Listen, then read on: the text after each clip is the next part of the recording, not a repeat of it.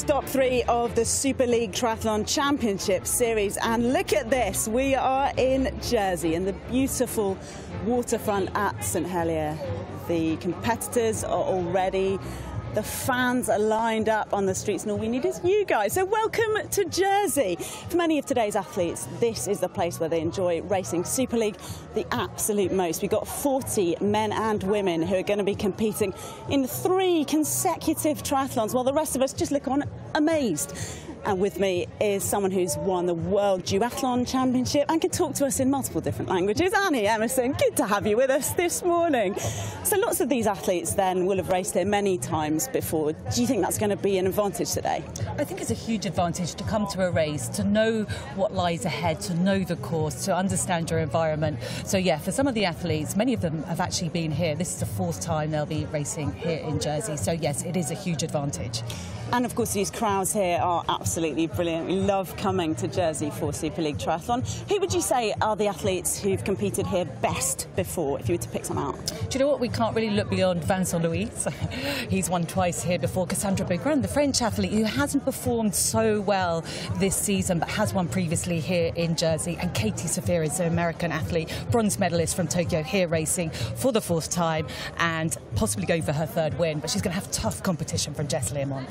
All right, let's take a moment now, Annie, to get out there and have a little look at the course with an Olympian.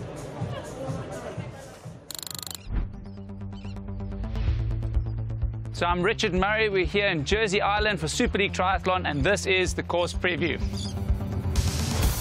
So this is the first big unique challenge of the race, running up this ramp off they come out to swim. They'll head down here on the 2nd leg as well. From the first side, they'll head straight into transition from this piece. So the athletes run through here to their bicycles, grab their helmet, pull the helmet on as fast as they can, clip their helmet up. Remember that the sunglasses always go over the helmet straps, not under.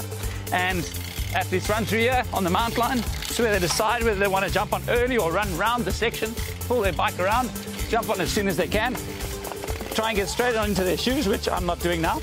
And there we go. They head onto the bike section. Okay, so yeah, the athletes come through this roundabout really, really tight. They want to stay wide here, cut in on the inside, head towards the outside on the exit. So this is the fastest section of the course coming through here, back towards the transition area.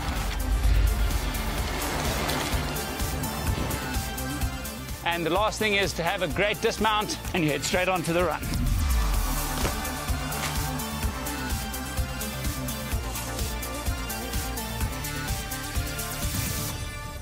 Slightly sunnier when we shot that, as you can see, but it's still looking well out here today. The athletes getting ready, getting lined up, and with me now is Tim Don, 4-time world champion, and of course, more importantly today, team manager of the Eagles. Now, in the first 2 events of the Super League Championship Series, we've had some pretty dodgy little corners that we've enjoyed seeing the athletes take on. We've had the cobbles in London and Munich. There was that slippery bit down to the swim. What do you think is going to be the crunch point here today? I think the crunch point is going to be the run from the swim to the bike and then the first 500 metres, because you go slightly uphill on the bike into some really aggressive corners that we saw Richard go round. So yeah, it's going to be make or break early on for the women. So enjoyable for us to watch, maybe not so much for the athletes. Can you see crashes? You know, if the weather gods keep playing ball with us, hopefully we don't see any crashes. But it's just, you know, if you take the corner at a wrong angle, you're going to lose a metre and have to work harder. That's going to wear down with this format. So you really need to be at the front of the group and attacking every corner as if it's, you know, you just got to keep pushing. All right, now let's take a quick look. We mentioned, of course, that your cheaters are doing extremely well. Sorry, your cheaters are doing less well, Annie. The Eagles are doing extremely well with Tim. And we're having a quick look at the lineup here, Annie. What are you expecting tactically from these guys? It's a great format. It's one that I really love. It's different. It's going to be tougher. It's going to suit some athletes more than others. That's for sure. I think it's hard to look beyond, I don't want to say it, Tim, it's going to be hard to look beyond Jess Learmonth. But all in all, this is a great race. I love this format. It's tough. No stopping. All right, let's take a moment to have a little look at the women we think will deliver a big performance here in Jersey, starting with Team GB's Beth Potter. Beth Potter was the biggest improver in Munich as she grabbed her first podium and the top spot in the run jersey competition, but it was her speed across all 3 disciplines that counted in Germany, proving she's more than just an outstanding runner. Getting Getting beaten up on the swim in London meant that Katie Zafiris had her work cut out to reach the podium. Fourth place was a decent return, but even with a stronger swim in Munich, she couldn't overturn the dominance of the British women. The results will tell you that the women's field has been dominated by Jess Learmonth, but it was Georgia Taylor-Brown who set the pace in London before her unlucky crash. She said on social media that she just wasn't feeling it in Munich, but she still managed to take the silver with the fastest second run split. Has she brought her game face to Jersey? Can anyone take the fight to Jess Learmonth? As the strongest swimmer, she's able to dominate the race from the start of every stage, and the enduro will play right to her strengths. She's the championship leader, but she's taking it all in her stride. Oh my Lord, I can't believe it. Get a drink, I'm parched. Really thirsty. Right, beverage, anybody?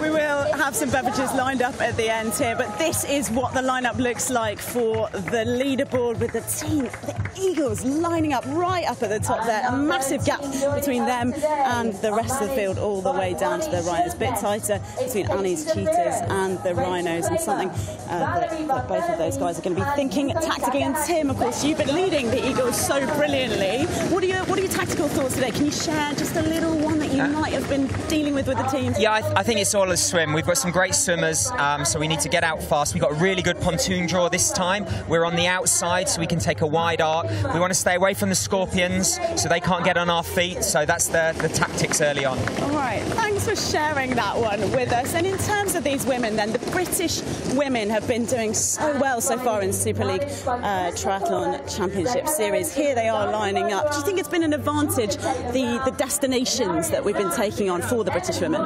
I think so, and I think the unique thing about the top British women at the moment is they're genuine friends. Lots of them live and train in the Leeds High Performance Centre, and they're on this, whirlwind tour of the Super League series, and they're really enjoying it and using each other, when it's getting tough. All right, can we have a quick word on Katie Zafiris? Because she's obviously a strong biker. Is that going to benefit her today? Absolutely. Katie's coming into form. She had a tough swim in the first round. The last round she was a little bit better. I think this one we're going to see hopefully Katie to her full strength. If she can race like she did in Tokyo, then she's going to be a force to be reckoned with on this course. Hard though to see much past Jess Learmonth. We'll be coming on to her shortly, but now let's get down to Annie, who's on the pontoon with some of our competitors. Well, the athletes, as we can see, are just heading down now. It is quite a long walk from the transition area. This is a fantastic swim. It's a swim with a difference. Not only do the athletes have to make their way to the Super League boy, they also have to make their way around all these beautiful yachts and boats. And of course, there is that ferocious, long, steep climb up to transition. I'm going to head over here and see if I can get a little word from one of the athletes here. Simone Ackerman from South Africa. How important is the position on the pontoon, Simone?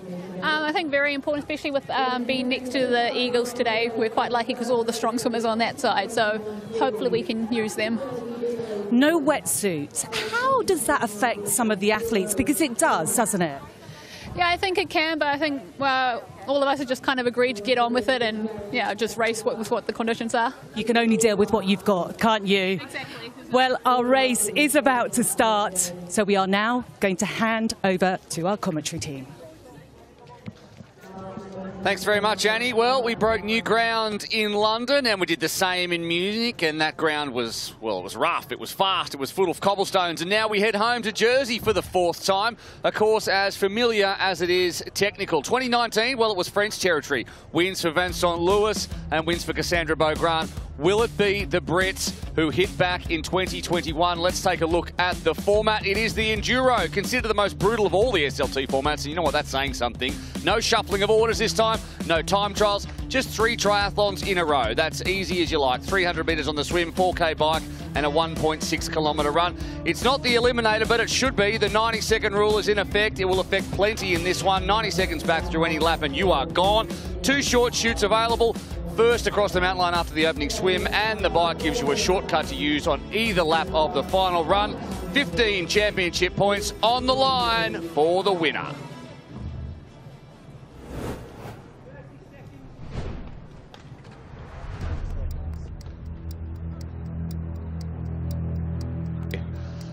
All right, here we go. It is time. Swim, bike, run, and swim, bike, run. That is all it is. And we are back in Jersey once again. Not quite as sunny as it was yesterday, but regardless, it is going to be a beautiful swim. And the first of that swim, boy, is absolutely key. Don't forget, a short shoot and Jersey points on offer for the first across the mountain line after that swim. And we are underway.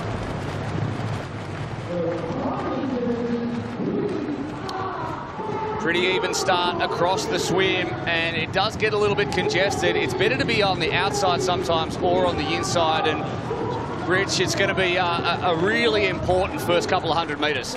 Yeah, no, definitely. You can see on the left-hand side that the Team Eagles are definitely putting in the hard surge here, and there's 4 or 5 athletes coming here to the front. Almost looks like it comes from each team.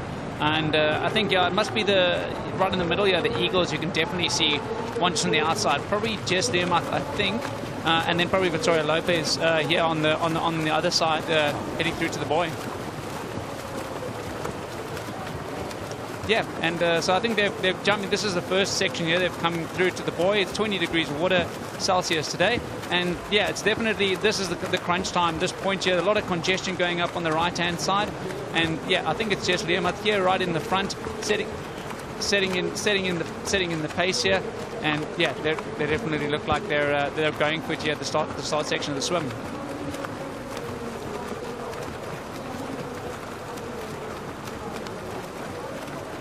So I think, yeah. So Jess Learmonth, there she is in the lead. Thanks, Rich. We're just having some technical issues at this end, but Jess was 15 seconds faster on the swim in both the swims back in Munich.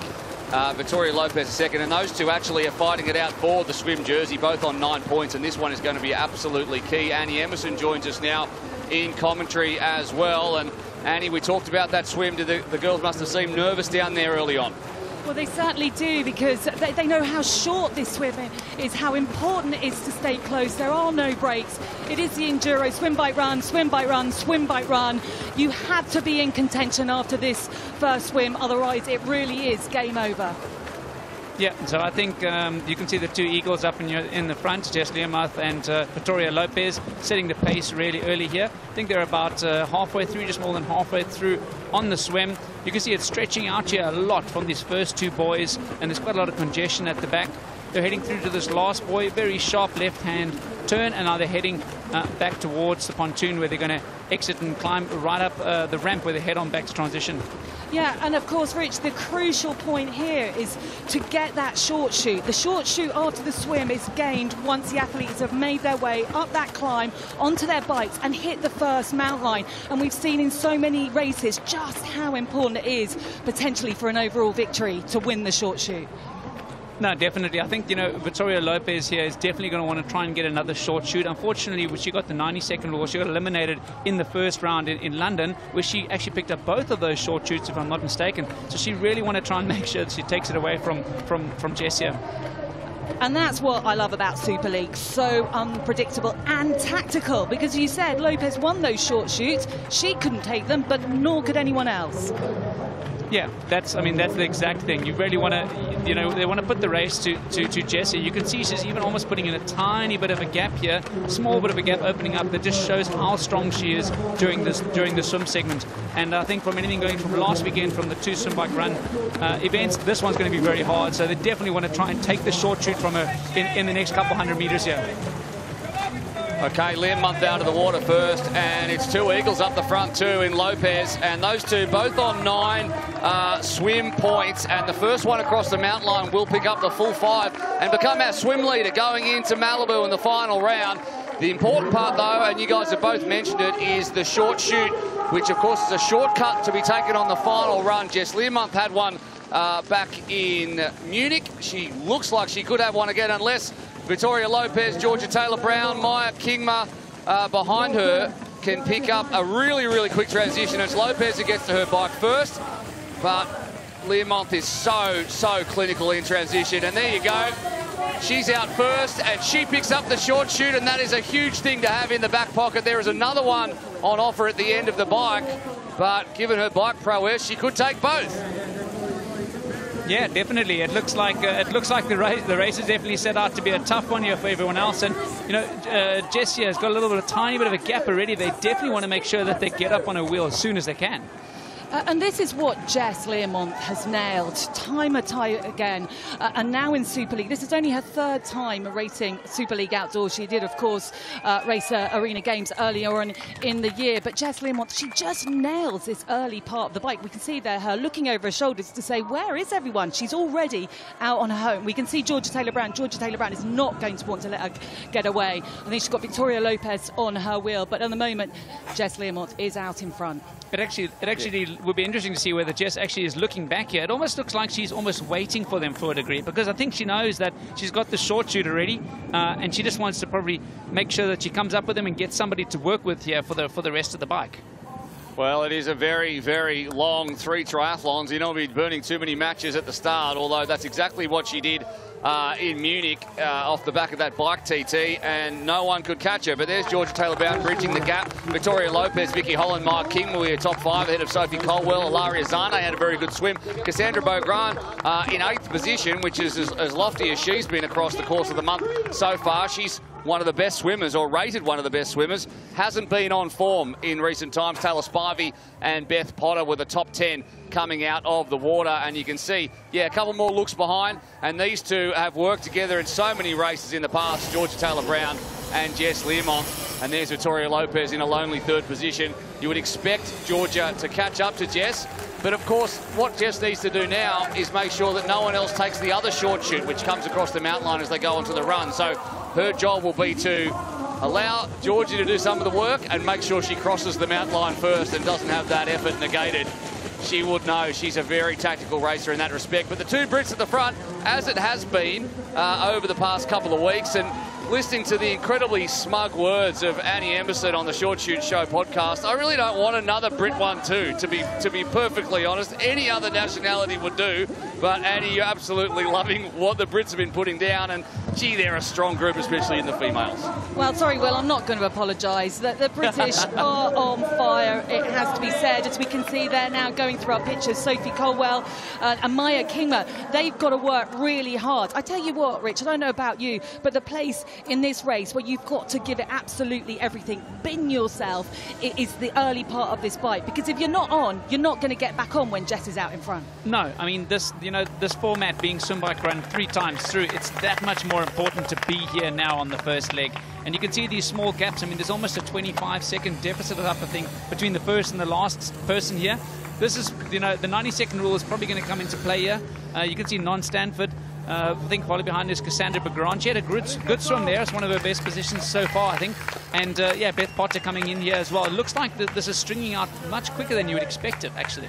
No sighting yet of Katie Safiris, which is a bit of a surprise. This is a format she loves and has won before here in Jersey. Yeah, it is interesting. I think Katie was kind of with the Rachel Farmer and the likes of Cassandra Beaugrand kind of there. They were like 15, 20 seconds odd back. But yeah, I think it's the 2 Brits up in the front here again. And this reminds me of last weekend's Munich event. This section of the course here is one of the quickest parts here to come down, take a sharp right onto these bricks. And it really does. You've got to be careful here with the legs of these barriers not to go into one of them. Yeah, we've seen that happen plenty of times before. If you want to go and see the most brutal one, just Google Laura Lindemann SLT 2017. You don't want to watch it if you're squeamish. I tell you what, happened to her twice. Gillian Sanders, a bit of a problem for her. She's already a minute 25 back, so she's going to be the first, it looks like, to be showing the yellow flag of elimination. She must have had an issue there because she's nearly a minute back on the rest of the field. Emily Morier, the second last place competitor, 33 seconds adrift. And now it's Vicky Holland having a turn on the front for that group. Maya Kingma, they've been behind her. Bike strength as Taylor Spivey tacks onto the back of that group as well, and they really need to work together. She's behind Ilaria Zane in 7th and 8th position, and then a gap back to Non-Stanford. Rachel Clammer 17 seconds back. Cassandra Beaugrand has lost a couple of places in the first half of this bike, and it just seems like her bike confidence has really evaporated after that bike TT last week. She is very much a confidence athlete, and she's won on these streets before, and already she finds herself significantly back. 20 seconds after the first 9 minutes of this race. That doesn't bode well for the Frenchwoman who's had so much success here before, as now Georgia Taylor-Brown takes a spin on the front. And as I said before, these two know how to work together so well. Of course, Taylor Brown picking up 2 medals at the Olympics, including a gold in the mixed team relay.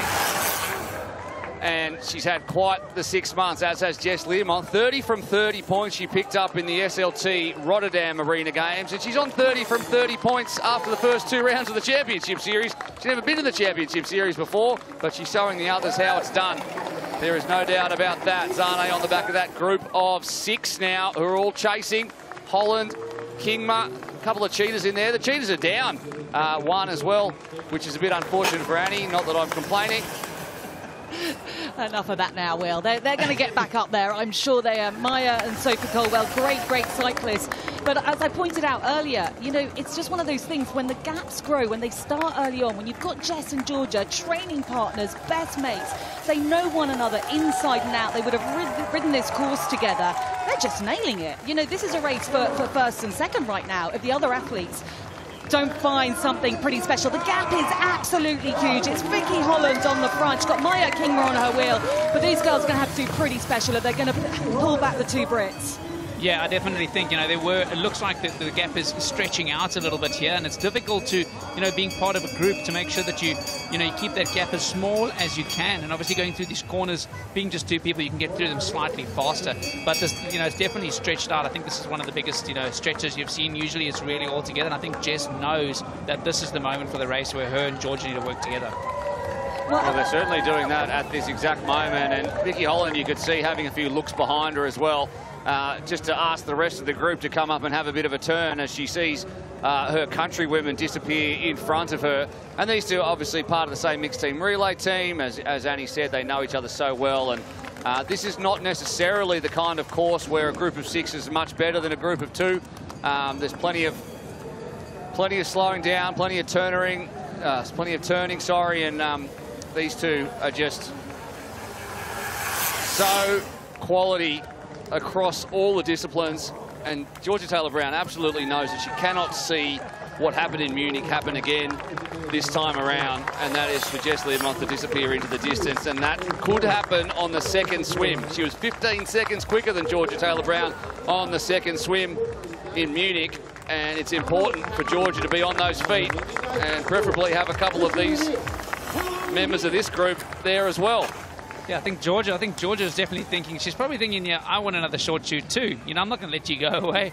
We're going to get across this transition line before you and, you know, give the race to you, really, and make sure that you make it, you race for it. Exactly, and it's interesting here because the weaknesses with these two, they hardly have them, but Jess is ever so slightly on the run. And for Georgia Taylor Brown, whilst her swim has absolutely been outstanding this year, the more tired, the more the race goes on, the more time she's going to lose on Jess. Yeah, no, she wants to make sure that she doesn't give the race away here. I mean, this is, you know, they really want to try and get through, have a really quick transition. But Jess really is kind of a smooth, you know, she's a real smooth machine in this, and she's done this many times before. So it's going to see what's going to happen here. Crucial part of this race, absolutely. First one across the line picks up the short chute. The transition is absolutely important, and it looks like it's going to be Jess Learmonth, is it? Yes. So again, not only does she pick it up again, she denies Georgia Taylor Brown, and Georgia will know that that is a massive blow. Yeah, that's not 2 short shoots in a row. So that's going to be, wow, you know, this is really her race to lose here. And yeah, she's gone through there and taken the short shoot, yeah. Wow, absolutely amazing. What is interesting is actually when the girls are out there on the course, they are no longer best friends. Jess Learmonth was giving Georgia Taylor Brown absolutely nothing when it came to picking up that final short shoot. Yeah, I think Jess definitely got the shoes on there quicker. You could see when they panned back to Georgia, she just was struggling there a bit, and that really cost her the short shoot.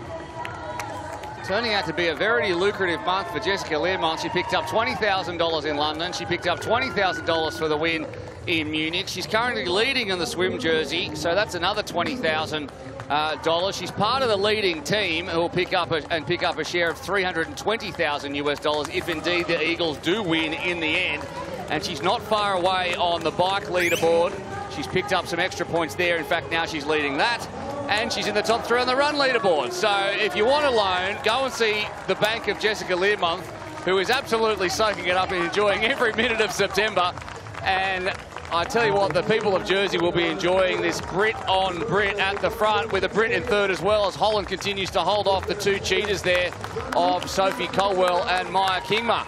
Big crowds too here in Jersey. Always good to see them come out and see the weather hold off. I have to quote Jess Learmonth. This was a little while ago before she signed up to Super League. She said, "I thought I was too old and slow for Super League." Well, I tell you what, there is nothing slow about Jess Learmonth, is there, Rich? No, I definitely don't think so. I mean, she definitely plays herself down sometimes, and she's a great character to listen to post-interview. You know, she races hard, and her interviews are pretty hard too. So, yeah, I think she's definitely, you know, she's definitely right up there, and she's one to be. She's almost the invincible of the female side, if you could call it that. Absolutely. There is. We've still got 2 triathlons to go after this, and there is nothing at all behind Georgia Taylor-Brown and Jessica Learmonth except for the fresh air of the Channel Islands. Holland was 8 seconds back with Kingma, Coldwell. Spivey was 13 seconds back the last time they headed out onto the run. We'll see if the gaps have grown. Rachel Klammer, Victoria Lopez has dropped back into 8th position from Stanford and Zane. Simone Ackerman in 18th is at 1:01. So I think Gillian Sanders has been eliminated from this race. We'll get confirmation on that in just a second. But there you can see the gap. And it's a group of 3 now in the chase pack. Holland, Coldwell and Maya Kingma. Well, through the first lap of the run. Certainly looking good for the Cheetahs, isn't it, Will? Good to see. Great to see. 2 of my love athletes it. Absolutely up there love it. in the top 5. And Vicky Holland as well, racing really, really well. She went into that first race in London a little bit under the weather, but I think she's really shone here in Super League. She's got 2 great athletes alongside her. Let's see if they can pull anything back. Beth Potter on the other side of the road, and a whole host of great athletes trying to run these 2 down. But I tell you what, they've got their work cut out. So we can just see Georgia Taylor-Brown choosing to pull away ever so slightly, perhaps wanting to give herself a little bit of a buffer in the swim. Yeah, I think this is great to see this. I mean, Georgia's not sitting in. She knows that Jess's run is kind of her weak point here, tiny bit, and she said it herself. And she's definitely, you can see how smooth Georgia Taylor-Brown is here on the run. She's really, really got a good, smooth, very relaxed upper shoulders, and just kind of moves, rocks a little bit more. But she definitely knows that she's going to make Jess, you know, work for this. Yeah, you can see that if you look at Georgia Taylor-Brown, she's really nicely on her toes. Love to watch her run. Very, very smooth. But Jess Learmonth certainly runs very well over these shorter distances. She won't have any problem, I don't think, getting back onto Georgia Taylor-Brown's feet. But she doesn't want to give any more time away to the likes of Beth Potter and Vicky Holland, Maya Kingma, Sophie Colwell, are all trying to run her down. Yeah, what do you... You can see the bike leaders' jerseys there. Confirmation that Jess Learmonth leads that as well. And Georgia Taylor-Brown, as you say, Rich, it's great to see Georgia knowing that she's going to have to deal with a short shoot against her later in the race, is to continue to try to put time into Jess Learmonth, who has the swimming cap in the hand and getting ready to head back into the water as much as she possibly can. She's probably going to get caught up on this one, but we need to take as much out of Jess Learmonth. That's what will be going through Georgia Taylor-Brown's mind as she possibly can. Confirmation now that she can take both short shoots, Jess Learmonth, in the run. So there's 2 laps of the run. Both times she's going to pick up the short shoot, probably pick up 5 seconds on each of them. So heading into that last run, Georgia Taylor-Brown will know that she needs to be a good 10 seconds clear if she is going to have a shot of winning this one. She said she was a bit off in Munich, and yet she struggled her way to a silver, which is not a bad effort for a minute by anyone's standards. But if she's on today, she could very well take the fight to the championship leader. There's 2 championship points between them as it stands. 2 firsts for Jess Learmonth, 2 seconds for Georgia Taylor-Brown. Katie Zafiris is currently in 3rd position after 2 4th places, but she is well down the order. So this could be, in the end, the fight for the championship between these 2 women. As into the water they go once again. I think it's important to point out, Will, as well, for anyone just tuning in for the first time to Super League, the athletes swim, bike, run, they don't take a break, hence why we saw the multitasking there on the run, running along probably around about 3:30-kilometre pace whilst putting on their swim hat and their goggles. You can just see there how much quicker Jess's transition was. She had her spare shoes down there as well. She threw her shoes in the box. She had spare shoes there, so she actually saved a few seconds just on the transition. The rest of the ladies... It's really interesting to see that, Rich, and you can see those 3 pairs of shoes for Jess Learmonth. Almost all the other athletes have just got the single pair, and that just saves her a little tiny bit of time. 3 pairs, fresh ones for each run. You know, these are the little 1%ers that really add up across the course of an enduro and any Super League racing. Probably just taking 2 or 3 seconds there. It means a little bit less effort to swim up onto Georgia Taylor-Brown's feet, where she can sit in knowing that she has those short chutes, and all the work has to come from the front. And as Georgia Taylor-Brown heads down that very steep ramp, the television doesn't even show exactly how steep that ramp is, and into the water they go for the second time here in Elizabeth Marina in St Helier, Jersey, with a healthy lead over the rest of the field. It's ballooned out there to 14 seconds as here come the rest of the women's field. Holland into the water. Perio had a very good run. Fastest runner in Munich by 3 seconds ahead of Katie Zafiris. Kingma there as well from Colwell. So 3 cheaters all together. Let's hope they work together. Yeah, it looks like sitting on the hip. 20-second gap here. They're actually swimming next to each other, which is quite interesting. I think Jess is starting to pass Georgia here, and it looks like, it's interesting from that transition here, it looks like Jess is working smarter and not harder in some of these legs, which is definitely helping her. I mean, she looks really experienced when it comes to these transitions and parts of the race. Yeah, Richard, that's something, I mean, obviously you're very current, you're still racing, having a bit of a sabbatical at the moment, but I would be looking at Jess's setup if I was another athlete and going, what's she doing that I need to do in transition to pick up my transition? And for us watching, it's pretty obvious. Why do you think the other athletes haven't chosen to follow what she's doing? I think, you know, it's interesting, but they always change for each leg of this event as well, and especially the swim when you put your cap and goggles on, you know, where you dive in, do you let someone go in front of you, those types of things. And it's definitely, you know, it's a progression thing, and some athletes really force those transitions and really focus on them, and it gives them the edge.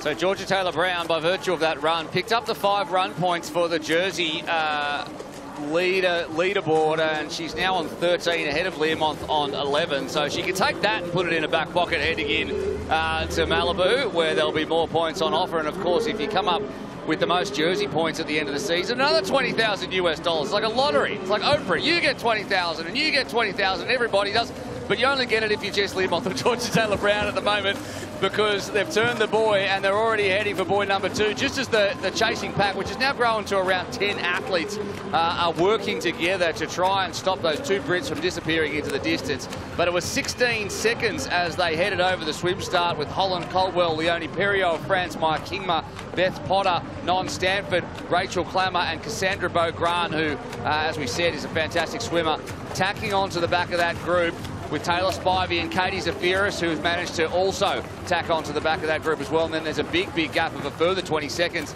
to Yuko Takahashi, Valerie Barthelemy, Ilaria Zane, who was going well in the early swim bike, but has dropped right back, as has Vittoria Lopez, and Emily Morier is currently on my timing sheets last of all, 52 seconds back. So I've lost a couple of the women.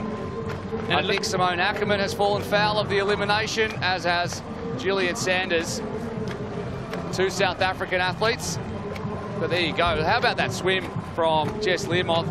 She was probably 10 seconds back at the end of the run, but a great transition, a smart transition, and then a killer swim, and she's made up all that and more.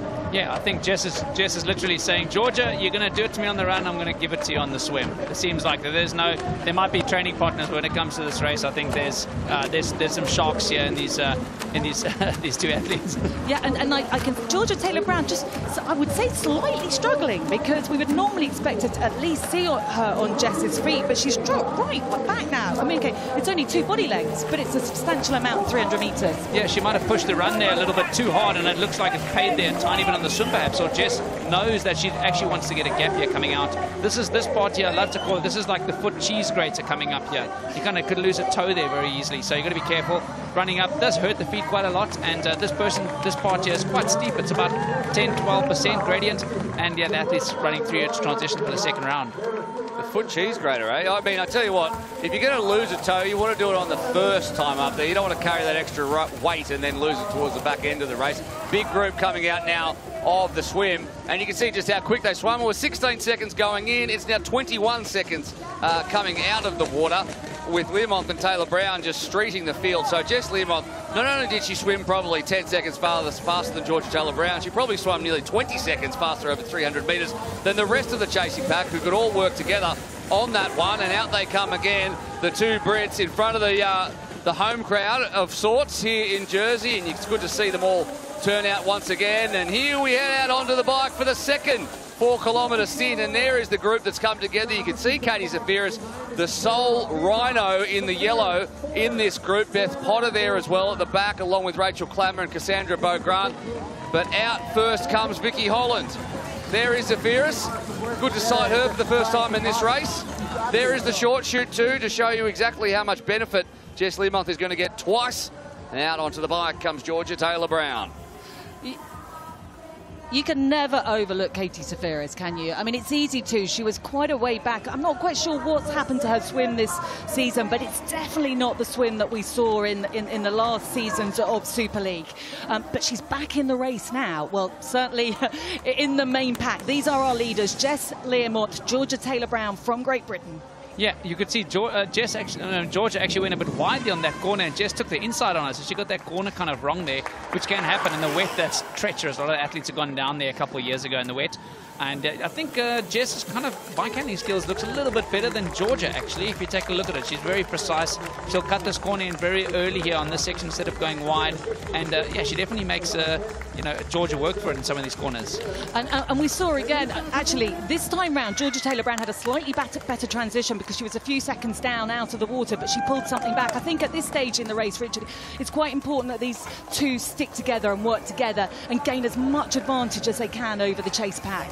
Yeah, definitely. They want to work together, but you can obviously see in the swim and the run part, on the bike they're sticking together, but on the run and the swim they're actually making each other hurt to some degree as well, which actually probably hurts their deficit a bit, but I think once you have 20-30 seconds to play with in this type of event, that's enough a little bit.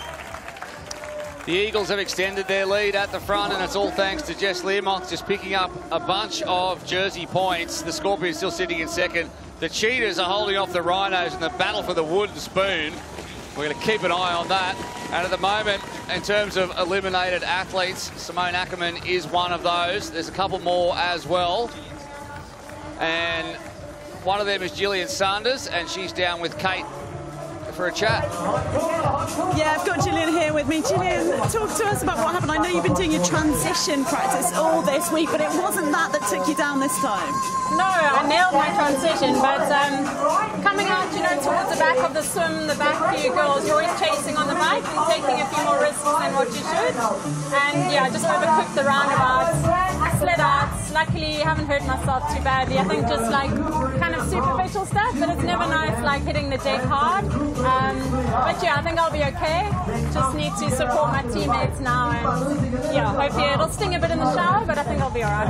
Yeah, she's been very brave this one, because I just seen you being patched up in the medical tent. They're doing a great job here, but it did look pretty nasty. We talked about that point in the race earlier as we were building up to this. It was tough then, that transit, the bit where you came off your bike. Yeah, so it's my first time racing here, and everyone always said everyone crashes on the roundabout, but practicing it in the familiarization, I seemed to nail it. It was absolutely fine, so I have no idea what happened.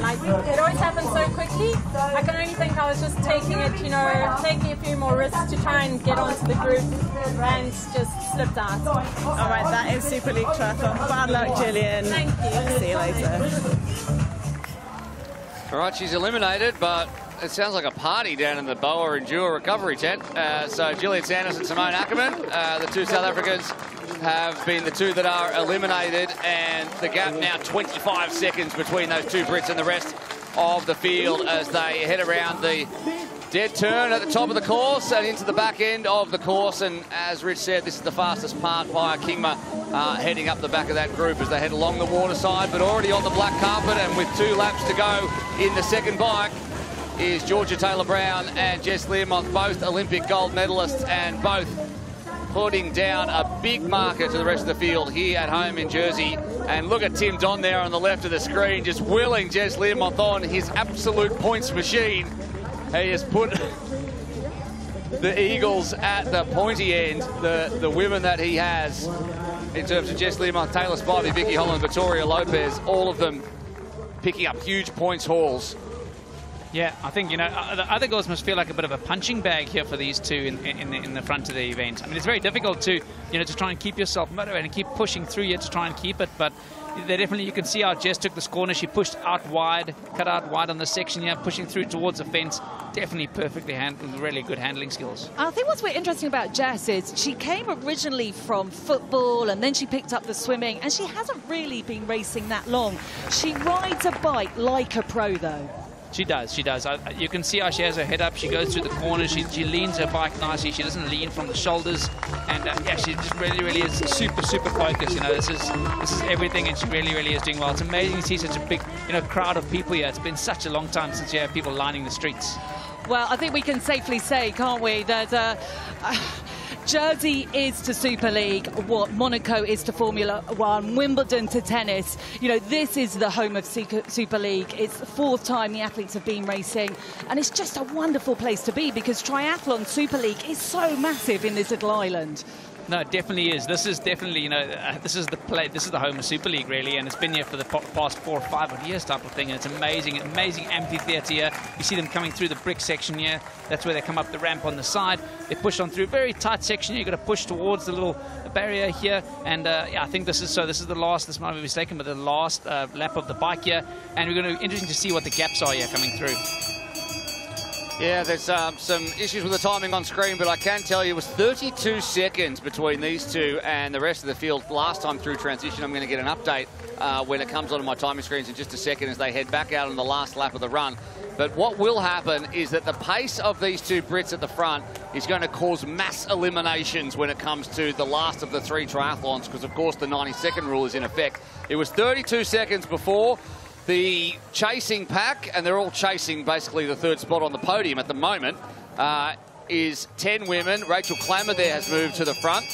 And a little fist pump there I can see from Rich Murray, who of course is Rachel's partner, as they head around the first turn back on to the black carpet, and they head back up again, and you can see the big numbers there. Counted down from 90 is now at 40 as they head out. So it's 38 seconds from Clammer, Stanford, Holland, Coldwell, Spivey, Perio, Zafiris, Kingma, Potter and Beaugrand. So 10 women in that group.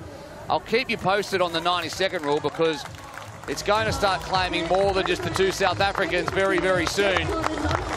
So one more lap of this bike. They're going to head back out onto the run once again, and that will be the end of the 2nd of 3 triathlons. And don't forget, it's not going to be long before the men hit this one as well. So you're going to get served up 6 triathlons over 2 hours.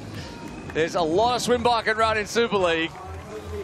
Yeah. 1 minute back now to Yuko Takahashi. Sorry, Rich. So she's in 13th position, the first one through, and she's all by herself behind this group of 10, and she's at 1 minute. Victoria Lopez a minute 10, Emily Moret 122, Ilaria Zane 123, Valerie Barthelemy 128. So they are all right on the bubble. Yeah, it's going to be interesting. They get out their shoes here on this section, going through this very tight, very sketchy, going through here with your feet not even in your cycling shoes. Could end up being very nasty. And yeah, so they jump off here. It's going to be interesting to check the transitions here between Jess and Georgia, just to see who's got the one up here on each other. Where was the placement of Georgia Taylor-Brown's running shoes? Did she get it right? Of course, we know that Jess Learmonth has a spare pair sitting right there.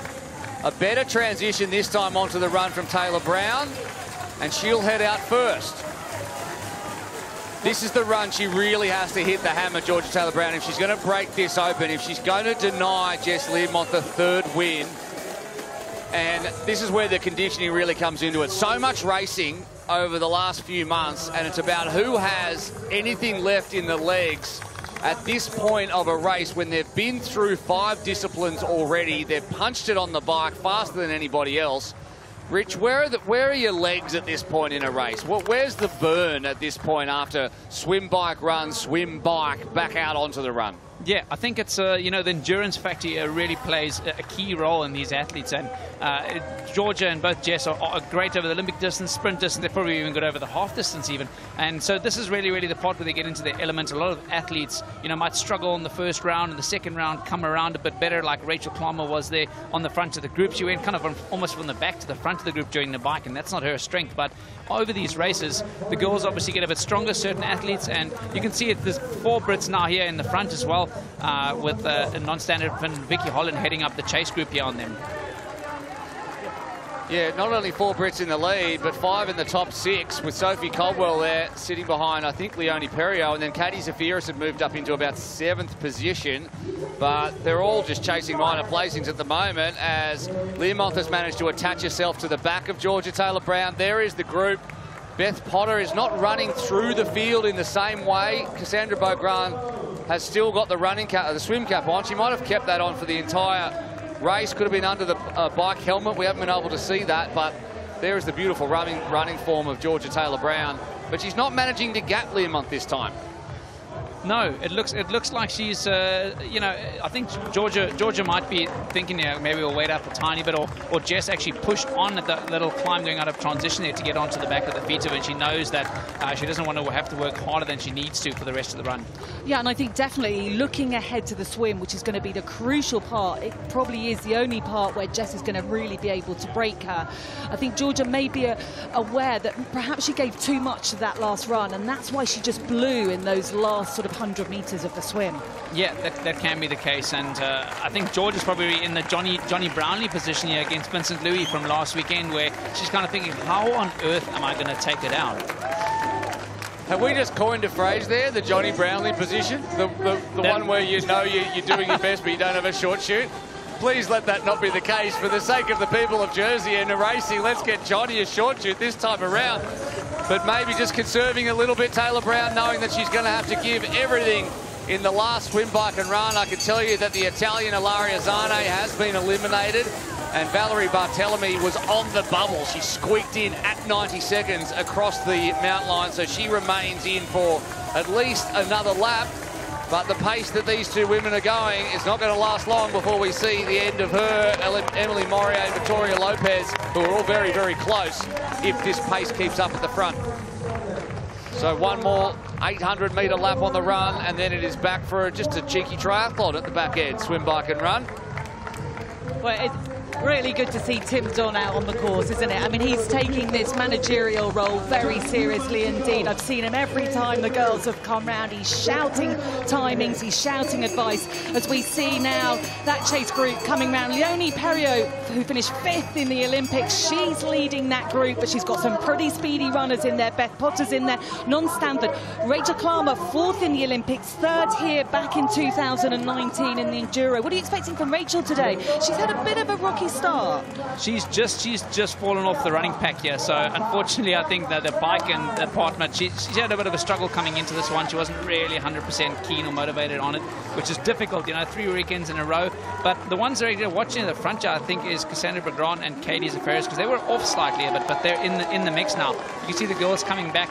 They can give each other, you know, the eye out when they head through this corner and be like, what do you have left? You know? Just having a look now. Very impressive performances from, sorry Annie, it's just really impressive performance from Vicky Holland again. We should point that out because she's hanging off the back of Leonie Perriot, who was the fastest runner out there last time around in Munich, and she's sitting there in front of Beth Potter, who we know ran a 14:41 5K not too long ago, just before the Arena Games, where she was so prominent in Rotterdam. And here we are in the same position again as they put the swim caps on again, and this time it's not 8 or 10 seconds, but it's maybe more like 8 or 10 feet between Taylor-Brown and Learmonth. And this is the big question. Can Georgia Taylor-Brown hold on to the feet of Jessica Learmonth in the 3rd swim after what happened in the 2nd swim? Did she push too fast in the run? And that's why she couldn't hold on last time around. Or, well, is Jess Learmonth just too fast? As we said, 15 seconds each time, faster than everyone else in the top 5 in the swim in Munich. And the swim in Munich, which included, of course, the run up to transition, and also probably was a little longer than this swim, but still, the pace just too hot from Learmonth in the water. She says she uses it to recover the swim. Whereas if I swim 50 metres, I need to sit out for 5 minutes. Oh, my goodness. There you go. I tell you what, I think Jess Learmonth has hung on really well. Richard and I have both had a look at one another there when you talked about what's going to happen in the water, and I can only see Jess really putting the hammer down now, because I think that's where she's got to do it. Yeah, you can see the shoes here. It looks like Georgia had a better transition on this one, and Jess threw her shoes into the box there, so they're going to be into the swim yet together. And yeah, I wonder what's going through Georgia's mind at the start. What do you think about? What do you think she's thinking, Annie? She's thinking, how on earth am I going to stay on my best mate's feet over 300 metres? Because you can guarantee Jess is going to get out the water. She's going to put the absolute hammer down on the bike. She knows that Georgia really is the superior runner.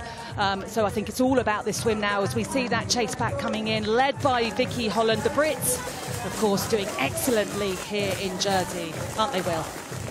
Apologise again for the timing issues that we're having with the graphics on screen. The timing, of course, is fine on my screens, and I'll keep you updated with all of that as they come across again. And at the moment, well, Taylor Brown and Learmonth, of course, 40 seconds back to Holland, Perriot, Potter, Stanford, Zefiris, Bogran, and then there's a mini gap of 4 seconds to Taylor Spivey, and then another gap back to Sophie Colwell, and then Rachel Klammer at 52 seconds adrift. So at the moment, it's these two, 1 and 2. It depends, well, you'd say you'd back Learmonth with 2 short shoots that are worth probably around 5 seconds each to take the win, barring any incident, depending on how things pan out. Anything can happen in a swim, bike and run. And then it's up to the rest of those women, led by Vicky Holland, to see who takes that other step on the podium. But there you go. She's managed to hold on just for this period up to the first buoy. And there is Holland, who'll head into the water in 3rd position from Perriot, Potter. Zefiris is there as well with Stanford. There is Cassandra Bogran, Taylor Spivey, Rachel and Klammer, who is there at the end? Sophie Godwell, Rachel Klammer. Yeah, and Klammer.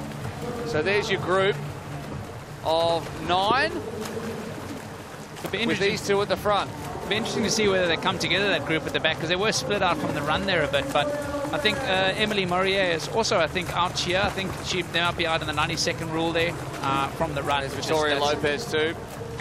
It's Maya Kingma so coming. Lopez doing what she does, isn't she? Lopez doing what she does, which is absolutely hammer it early, look to pick up some Jersey points, and then have some trouble in the midpoint of the race and end up dropping out. But she figures well early, and she's very smart in terms of picking up those swim points, and also on the bike. She was leading with the bike points coming into this one before Jess Learmonth stole the lead from her.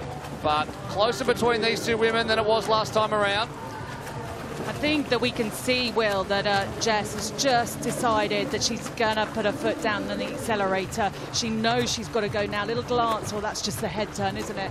Over her shoulder there to see where Georgia is. But Georgia now really dropping off. And once you've lost contact, it gets tougher, doesn't it? You lose more and more time. Yeah, the further you get off here as well, motivation-wise, your brain's thinking, no, she's leaving me. No, I've got to keep going as hard as I can, but I can't push any harder than this. And I think Jess's turnover here is also really, really fast, slightly faster than Georgia's behind her. And so they round this last buoy here. The athletes by this time know exactly the angle, so they barely even need to look up. They just turn around, keep the head down, and then they're almost like a missile. They just know exactly where to go. Just looking at that graphic, Will, there, 55 points lead the Eagles have. It's pretty insurmountable at this. My heart sinks, but it's a pretty insurmountable advantage, I think, at this point. We'll head back down to the boa tent now, where Kate has found Victoria Lopez, who we said figured so early, but just been eliminated. Kate? Certainly have, yeah. 3 swim points for you, Victoria, so well done, but you have been eliminated. What does it feel like when you're seeing that clock go and you know that this is the end of your race? Yeah, now it's so hard to race after Tokyo because it's a lot of pressure for yourself. And when you come here to race Super League, and a lot of people, a lot of different kind of race, and you can help your team, is the feeling is good because you enjoy the race, you have fun, and also you help your team. Certainly have, Victoria. See you in Malibu. Thank you.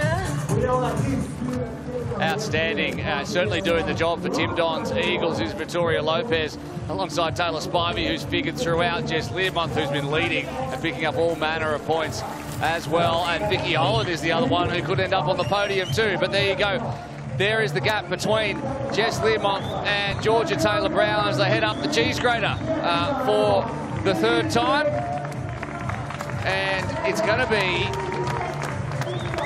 out of these two women, put another 10 seconds in your head that Jess Learmonth is leading because she has both of those short shoots if you're just joining us.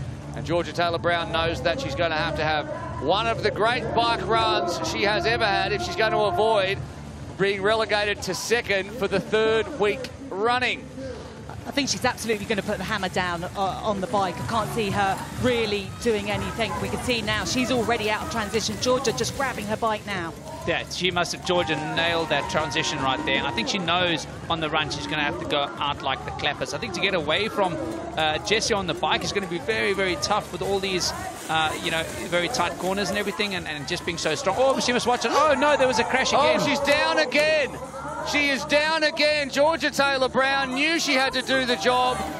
And that is race 1, just about, for Jess Learmonth. She had a crash early in London. She's had another one here. She had a flat tyre in the Olympics. She has not had the luck.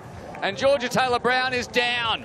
She will be so mad with herself for that. She was looking down and rode straight into the barrier. You would wonder to see what's going to happen if Jess is now going to wait in the name of sportsmanship to see whether George is going to come back on her and they can have a fair race. This will be interesting to see what's going to happen. I don't think she's going to wait. Would you do that, Richard Murray? Would you do that? I've had that someone once done it to me before. They saw me crash. We raced the whole race together. They waited for me. And she was looking down here, not forwards. Luckily, she didn't lose a toe there. Schoolgirl error. Schoolgirl error. I think just looking down, you could see, when I saw her looking down, I said, please look up, and she rode straight into it. And that's, you know, things like this can happen. She's been down twice now in 2 races, and I think Jess is looking here and going, she's gone. I've won, I'll take a short shoot as well. Thank you. Knowing Jess Learmonth, though, she will absolutely give it 110%, even if she doesn't need to. She has no off switch, and she will punch it, and you can almost see Georgia Taylor-Brown admonishing herself for that, and she must have looked at Richard Murray's course preview because she couldn't get the shoes on properly out of after the mount line. It's a problem for everyone, from the average rookie triathlete like myself all the way through to the absolute best of the best like Richard Murray and Georgia Taylor-Brown. I was just looking at Jess thinking she's making a bit of a hash of getting her feet into those shoes, but she was doing the sensible thing, taking her time, as Georgia Taylor-Brown was, you know, making the error of looking down at her feet and not looking where she's going. Anyway, we'll say no more about that because she's going to be as furious with herself as she can be, because that is her race win lost really at this point. Yeah, I think we were looking at her trying to see if she was going to break away, but I think she almost broke something else there. But no, I think it's this is a tough scenario to be in now, and she's almost got to say, you know, they've got enough gap there, so second place is probably, you know, put up for her as well. But it's been interesting to see what's going on behind her as well, because I think Jess might even take, I mean, you're going to see if there aren't being more eliminations happening here with the times being so close at the back. Yeah, I can give you an update on that, and we could end up with under half the field finishing this race. Maya Kingma in 12th position is right on the bubble now at 1:30, so we'll keep you updated with that one. Jess Learmonth too, I mean, she's been so perfect in the 30 from 30 championship points. She could take 29 of the available 30 points for this race by picking up the full 15 individual. She was the first across the line in the swim, that's 5 points. She was the first across the line in the bike, that's 5 points. And she was second across the line in the run, so that's 4. So that's 29 out of 30, with only denied by Georgia Taylor-Brown running across the mount line the last time in the lead. And what can you say? We've run out of superlatives for Jess Learmonth, who will now bike her way into transition soon enough and run her way home. And Georgia Taylor-Brown, she is giving it everything to try to get back onto the back of her countrywoman.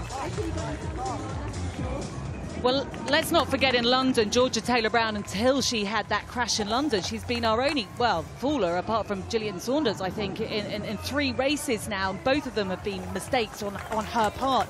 But in London, she was riding incredibly well. It looks to me like she's pulling a little bit back, but I think the distance is too far when you think they've only got 1 mile to run. No, I think even if she does get up, you know, onto the back of her, she's still got those 2 short shoots on the run that she has in her back pocket. But you know, nothing is set in stone here until you cross that finishing line. So that's the one awesome thing about Super League. It's unpredictable. Anything can happen. All right, 51 seconds in arrears now as this group fighting for third position. And right now on the front is Non-Stanford. Taylor Spivey's moved her way up. No, she's going to need a big run. And when you look at all these women, you can see Beth Potter there at the back. Beth Potter and Leonie Perriot, the two at the back of the bike, probably have the most superior runs. Cassandra Beaugrand, however, has run faster than Potter today. She's running at a 2:58 pace in the opening stage. Leonie Perriot ran at 2:56 in stage 1 pace. So she is at the top of the timesheets in terms of quick runs. So the run for the third step of the podium is going to be a really interesting one between the powerhouse runners of short course triathlon in Perriot, Potter, Beaugrand, Zafiris, and all of them will be very eager to make sure they spray the champagne today in Jersey. Yeah, we definitely got to see. We've got to see a bike or get something in there so we can see the race within the race here for third place. Absolutely. I mean, it's interesting to see the French girl, Cassandra Beaugrand, because she's a girl who I've really bigged up over the last couple of years. We've all been waiting for her to do something pretty special. And she has done in Super League. She won the triple mix here in 2018.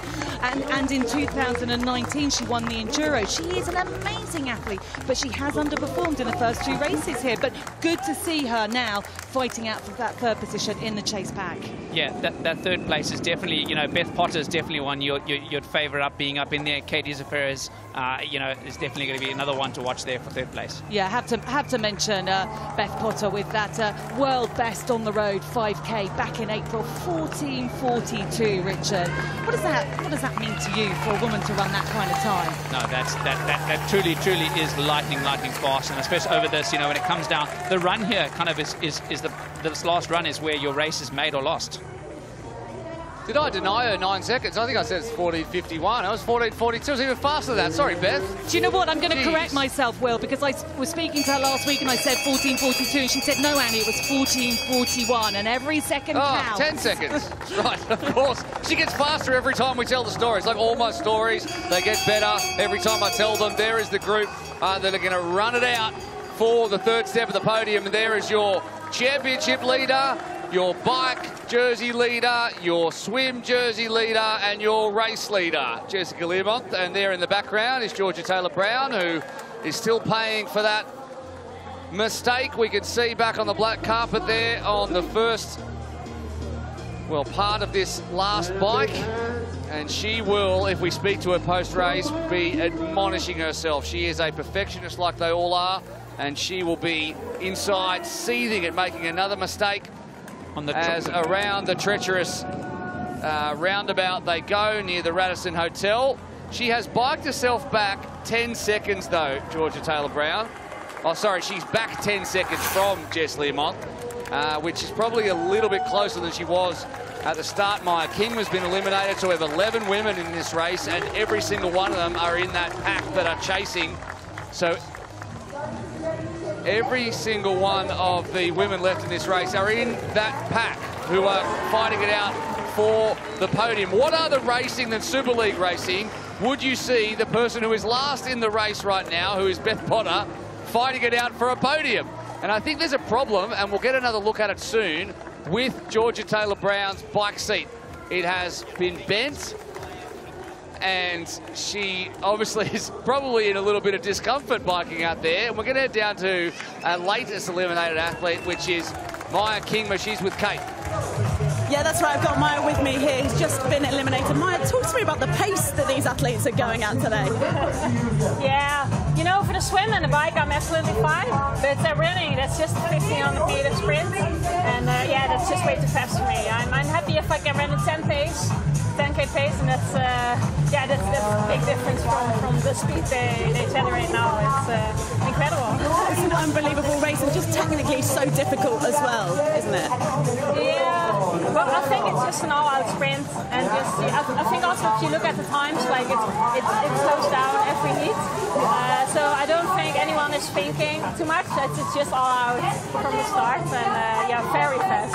Amazing stuff. Well, bad luck and well done, and we'll see you in Malibu. Always smiling, Maya Kingma, and you could see there a couple of shots of Georgia Taylor-Brown's bike seat was pointing down, part of what happened when she had that accident on the black carpet. And now Jess Learmonth is 1.5 probably kilometres from another race win. 3 from 3 in a perfect September.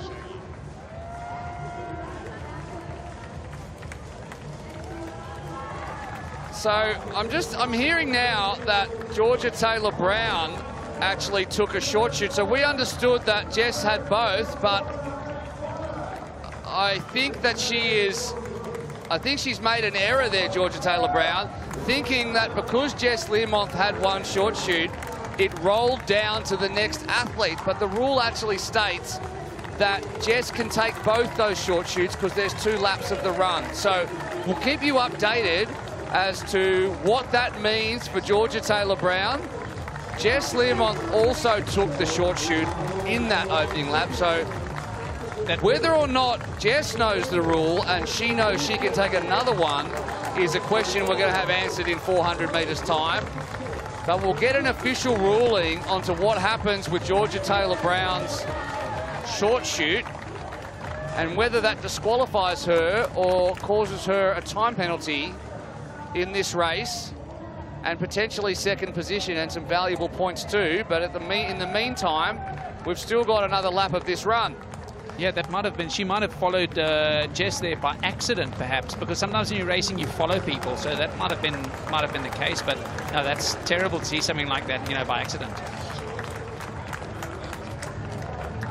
I've got confirmation now that Georgia Taylor-Brown will be disqualified in this race. She doesn't know it yet, but suddenly Georgia Taylor-Brown is out. She will drop right down the championship standings heading into Malibu, and that basically hands Jessica Learmonth the SLT championship title. She can have a good race next week, and she'll find out about that after the race. Meantime, Vicky Holland, non-Stanford, Taylor Spivey, Sophie Colwell, Leonie Perriot, Cassandra Beaucran, Katie Zafiris and Rachel Clammer and Beth Potter are fighting it out for second and third position, and Georgia Taylor-Brown will be stopped on this lap.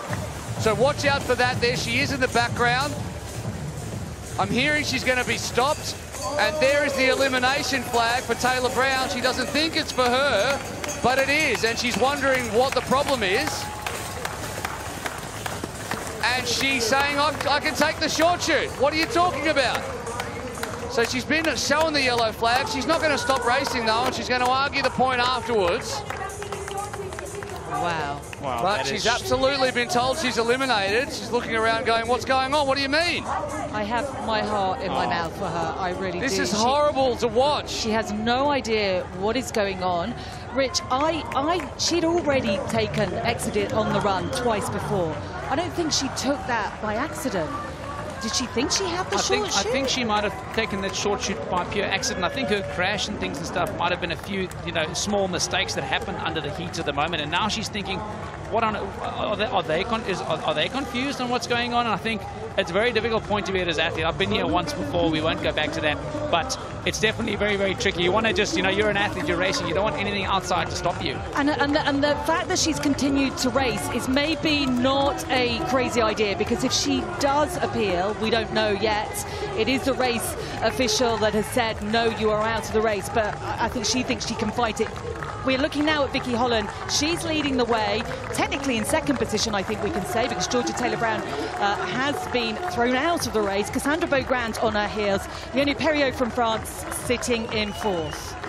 This is the battle for second position as it stands, pending an appeal from Georgia Taylor-Brown. And Vicky Holland continues to impress across this September, leading from Cassandra Beaugrand, widely considered the best runner in short course, and Leonie Perriot, the two French women who obviously grew up in French Grand Prix racing, know how to race these distances, and helped take France to a mixed team relay bronze medal in Tokyo about 6 odd weeks ago. And I think you see her with Jess as well. Jess has also got some blood going down on her right calf. I don't know whether something happened to her, but wow, this is you know, difficult to watch this just to see you know, Georgia coming through. This is Super League racing. This is why we love it. It's unpredictable. Anything can happen right down to the wire. So it's fair to say all three of us in commentary are gutted for Georgia Taylor-Brown. I'll keep you updated throughout the men's race as to any appeals process or any other news that comes through on that one, what it means for the championship, what it means for the team points. But at the moment, we can shelve all of that because we just need to celebrate how strong Jess Learmonth is. She had 2 short shoots. She used one. She doesn't know now whether she needs to take the other one. It's not going to matter in the end anyway because she is going to run away to another victory. 3 from 3. There is the finishing line, and the fans here in Jersey absolutely loves it. She takes the other short shoot for good measure. She deserves it too, and here she comes down the black carpet. Big crowd here in Jersey. Beautiful day, and they're loving the fact that Jess Learmonth is your winner again. She raises the black tape. Jess Learmonth, the winner in London, the winner in Munich, and now the winner in Jersey.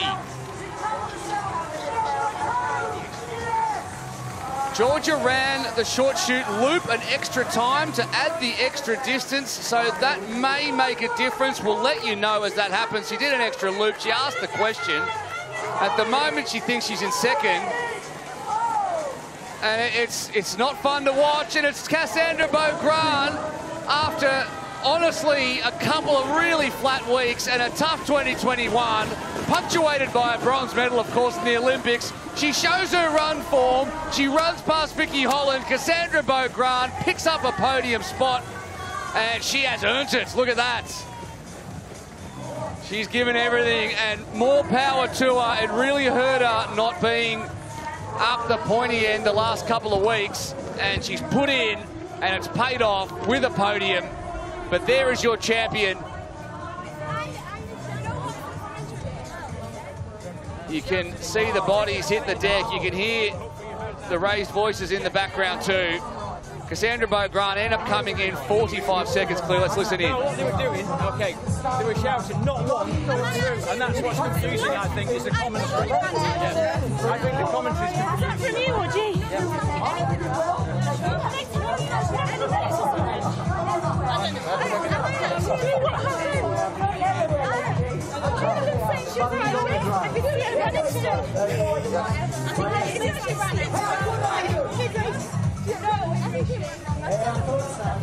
Well, the Brits are getting around Georgia Taylor-Brown. As I said, we're going to keep you updated as to what's happened. She's obviously unhappy at the moment. And as soon as I have any news to hand about this, I will let you know.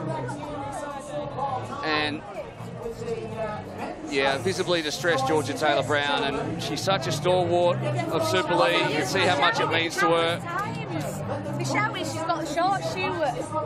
We're going to have a look back at what happened and try to tell the story of how this worked. So this is the first time she took the short shoot when she didn't have it. So potentially she thought that because Jess Learmonth had taken the first one at the swim, that she could do it on the bike.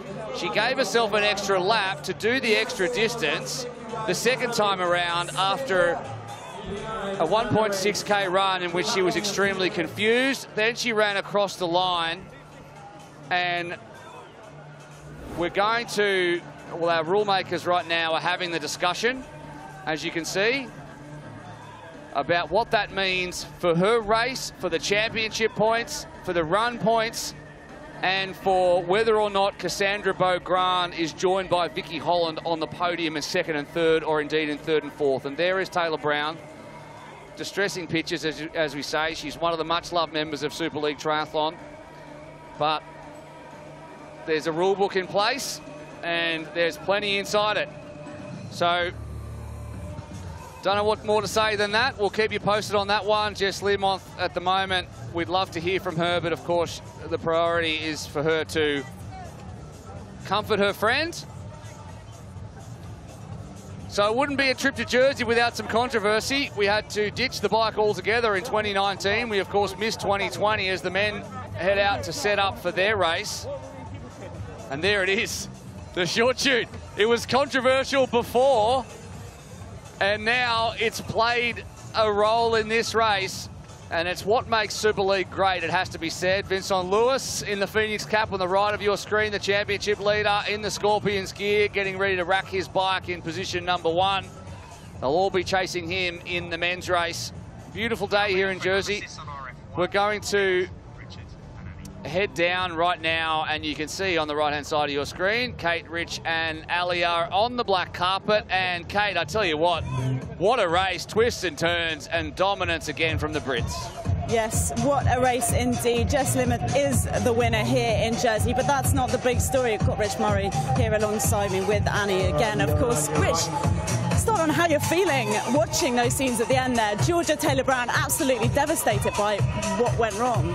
Yeah, that was very painful to watch and commentate on, and you never want to see someone come down on a bike, and you never want to see them obviously lose that top step or that podium per se from something like that. It's not great to see.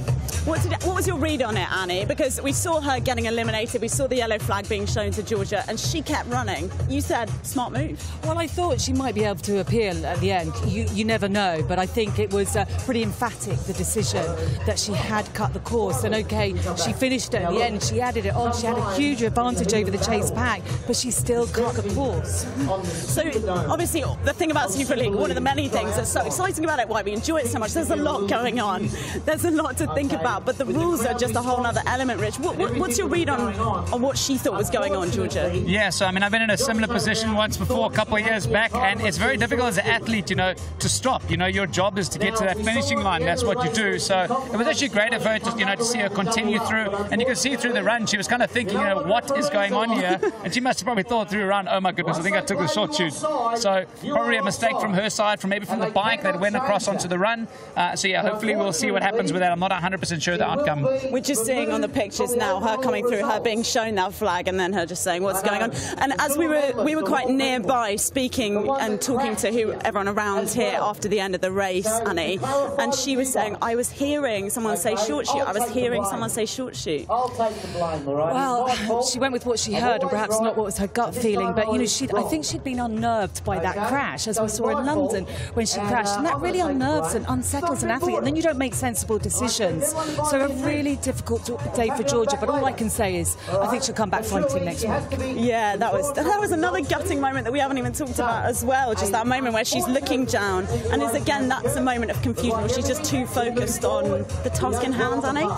A little bit. It was a schoolgirl error. She'll be so mad. No one will be more mad with Georgia Taylor-Brown than herself. You can see that, can you? You really can see what her. Have I done? What have I done? I'm looking down. She's gone straight into the barrier. But this is Super League. It's so quick. It's so fast. She knew that she needed to be on Jess's wheel, and it all kind of started to go a little bit wrong for her there. Okay, yeah. I think we've suffered alongside her, to be honest, Georgia here, and we'll find out what exactly happens. But it seems to be clear that she has been eliminated, and she carried on racing to no avail, basically. So let's talk a little bit about the winner, Jess Learmonth. Another unbelievable performance from her, and she was consoling her GB teammate at the end there, Rich. Yeah, that was a dominant performance. I was just thinking of it, all the jerseys for Jess is what was coming into the back of my mind. She took I think she took the bike leader's jersey, I think the run leader's jersey, I think as well, or something like that. Crazy how many accolades she's grabbed this weekend, and it goes to show from last weekend, it was 2 rounds in a row. She had that strength. Now it's 3 rounds in a row. It was really her race to lose after she got those 2 short shoots. All right, we can now, I believe, get to Jess with Annie. Jess Learmonth. Wow. 3 out of 3. Other things going on in the race. Let's talk about your race, though, first. What a race. You've won from start to finish. How are you doing it? You came into this series going, I think I'm too old. You proved yourself wrong. Well, the thing with endurance, I guess we were an hour, so I do feel like I get going. But I think what it is the short shoot sort of stuff, like the fact that I'm pushing through transition. I think it's just getting that gap, whereas normally I probably just saunder a bit. So I think it's just making me go even harder out of the swim to get that gap, and then we stick to it. It's so technical. You hardly pedal, honestly. It's like you just pedal a bit corner. So these circuits suit me. So I think if we were in out and back, it'd be a different game. So. Very tactical in the last swim when you pushed on when Georgia was still in the race. Was that in your mind? What do you mean? What do you mean, Sorry, when you pushed away on the swim, was that in your mind to break Georgia? Not really. I was honestly just trying to recover, because I do find that the swim helps me get back into things. I just kind of let my legs relax and just do all my arms. So I couldn't really see, but I did keep looking round, but she didn't drop off much. We were literally in it together, so that's why I'm fuming when she made the mistakes. I thought, when you just don't, you want a full battle with your mate and stuff like that. It's just, never mind. Just talk us a little bit about what went wrong. You've had a chance to chat with Georgia. She's obviously pretty inconsolable at the moment. Yeah, really upset. I don't actually know what's happened. Has she been eliminated, or she has? Yeah, I can't say I agree with that at all, because I don't know if you noticed. She has been eliminated. She cut the short shoot. When I came onto the second run, I wasn't sure whether I was getting the short shoot, because they said on the commentary when we were coming through on the first lap that me and Georgia had got one. So I was confused, thinking, have I got one or she got one? And it wasn't until coming in, Tim Don shouted to me saying that I got two. But I think it's so hard. Like, you listen how noisy it is, and we've got to rely on someone just shouting to us, telling us that we've got it, when we can hear on the microphones that they're saying something different. So it's like, I don't understand how it's our fault and she's got eliminated. So I'm not best pleased, to be honest. I think, and certainly because she went and did the short shoot again, because it wasn't her, like, she didn't mean to, obviously. So and then now it kind of ruins the whole thing. A tough day for Georgia, but a brilliant day for you, Jess Learmonth. Congratulations.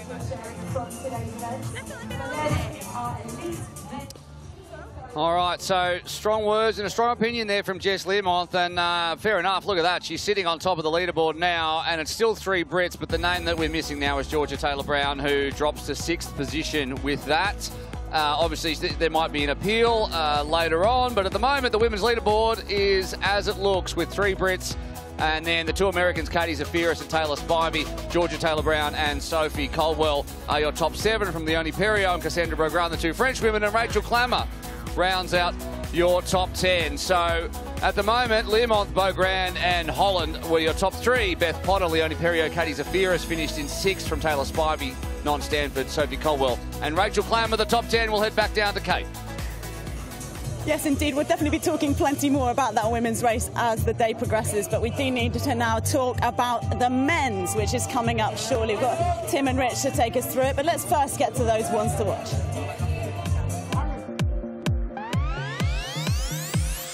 Vincent Luis was the Munich race winner. The 2-time Super League champion looks in control of this game and is the current series leader. He's the master of the longer formats, which puts him as the bookies' favourite heading into Jersey. 3rd place in London, 2nd in Munich. Can Johnny Brownlee step it up to win in Jersey? With 2 short shoots on offer, he'll need to make sure he claims at least one to avoid a repeat of the Munich finale. Hayden Wilde had a flawless race in London, tactically brilliant for a debut win, but that came crashing down in Munich. Oh, down goes Wilde. He recovered for a fighting 4th, but another hit after the finish means a question mark remains over the Falcons' fitness for Jersey. The Sharks have been the masters of teamwork so far. Reid can deny Vincent Luis, and he will not want that. The first stage, swim and bike, are going to be hectic. Will the short shoot go to one of the favourites or be tactically taken out of play by a teammate on a mission? I've got to say the Eagles have got a pretty decent team manager, because you can hardly keep Tim Don with you for 2 seconds. He's off there coaching and doing all sorts. Anyway, Tim, let's talk a bit about some of these competitors. In fact, no, let's start off by talking about this teamwork. So we've seen a bit of the teamwork from the Sharks. Is it hard to get these individual athletes to let it all down for the team? It's not. You know, they've warmed up to the series and they're warming into it, and I just think, you know, they're really enjoying this new concept and they're really embracing it, and I think it gives them something else to race for. So yeah, you're going to see teams working together. All right, we have spoken a lot about Vincent Luis. Let's talk a little bit, shall we, about Hayden Wilde, because we saw him there at the end of that getting possibly a bit injured. Has he been all right? He fell in the swim and then he also fell on the finish line in Munich. Yeah, so in Munich he took a different line going down to the swim. He actually slipped on some wet grass, landed on concrete, I heard, with his knee. So he ended up hurting his knee quite a bit there. And on the run, I think at the end of it, I think he ran across, had a bit of pain in his knee. So it looks like that's been a bit of a struggle for him. He came here early. He obviously got some physio work done and stuff as well. And so that apparently has helped things up a little bit. And yeah, it looks like he's been settling in quite well here. Okay, so he's looking good to you. We should talk us in the context of all of this short shoot conundrums about Johnny Brownlee, because he really needs to push today for a short shoot after what's happened to him in the last 2 triathlons. How does he do that, Tim? You know, he's got to, I think he can't get the first short shoot. His swimming and transition isn't powerful enough. But coming off the bike, you're going to see a really fast last 1 kilometre and second transition, so he can try and get it then. That could equal it out, but the short shoot's a game changer. All right, and Vince as well, he's the guy to beat, and it seems to be favouring those swimmers, doesn't it, here, Rich? Definitely, yeah. I think he is definitely the strongest swimmer. You saw it in Munich. He came from behind at the swim. He pushed his way all around the outside. It was amazing to see. So he's definitely on that section. Also, he's raced here the most as well. Most experience. Definitely helps you a lot. So, yeah, I think Vince is going to be one to watch. But we really want to see, you know, Hayden Wild and Johnny Brownlee, you know, giving him the stick. All right, then we need to get you down to Annie. She's on the pontoon with your athletes. Well, I am just actually waiting for the athletes to come down here. It's stunning out here in the Elizabeth Marina. It really is. The difference between the men and the women's race is the temperature. We predicted rain. There is none, and it's proving to be really warm. Now, without the rest, that's going to make it pretty tough for the athletes. We saw how important the first swim and bike was. We're going to get a little word from Martin van Riel from Belgium here. Martin, you've seen the women's race. Just how important is it going to be to nail the first swim and bike? Yeah, that's the most important. That's when the really big differences usually get made. If you're not in there from the start, you're lost, and it gets really tough. So, yeah, the first swim bike is going to be the most important. You were recovering from COVID a couple of weeks ago. You raced last weekend. Not bad, not your best race. You'll be expecting more from yourself here, though, won't you? Yeah, I hope so. It's kind of fun now to try to progress back into my old fitness, and yeah, I hope to get a step closer here and improve on that performance. Do you think we are going to be looking at a battle between Vincent Luis again and Johnny Brownlee, or are we going to see you and a couple of athletes mixing in with the favourites? Obviously, I hope that me and a couple of others are gonna mix it up. But yeah, those two are legends in the sport, and they were super strong last week, so great stuff. They'll be up there. Great stuff. Thank you. Have a great one. The race is about to start, so we'll head now to your commentary team.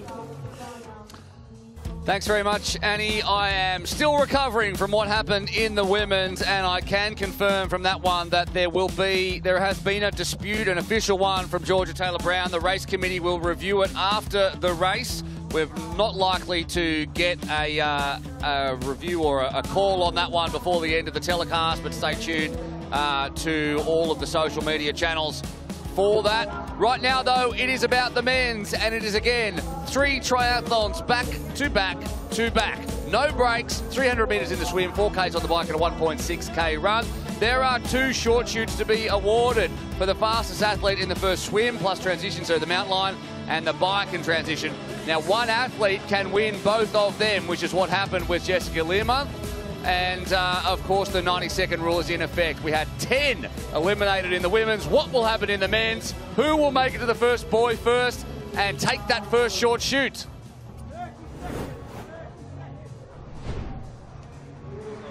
What is really interesting here is that the Eagles have the straightest shot to the first boy, and Taylor Reid just about took it away from Vincent Luis, the first short shoot back in Munich. If he can do that again, let's see if the rest of his teammates can give him some clear water to make it to that first boy first and perhaps deny Vincent Luis, who's further out, a short shoot first up.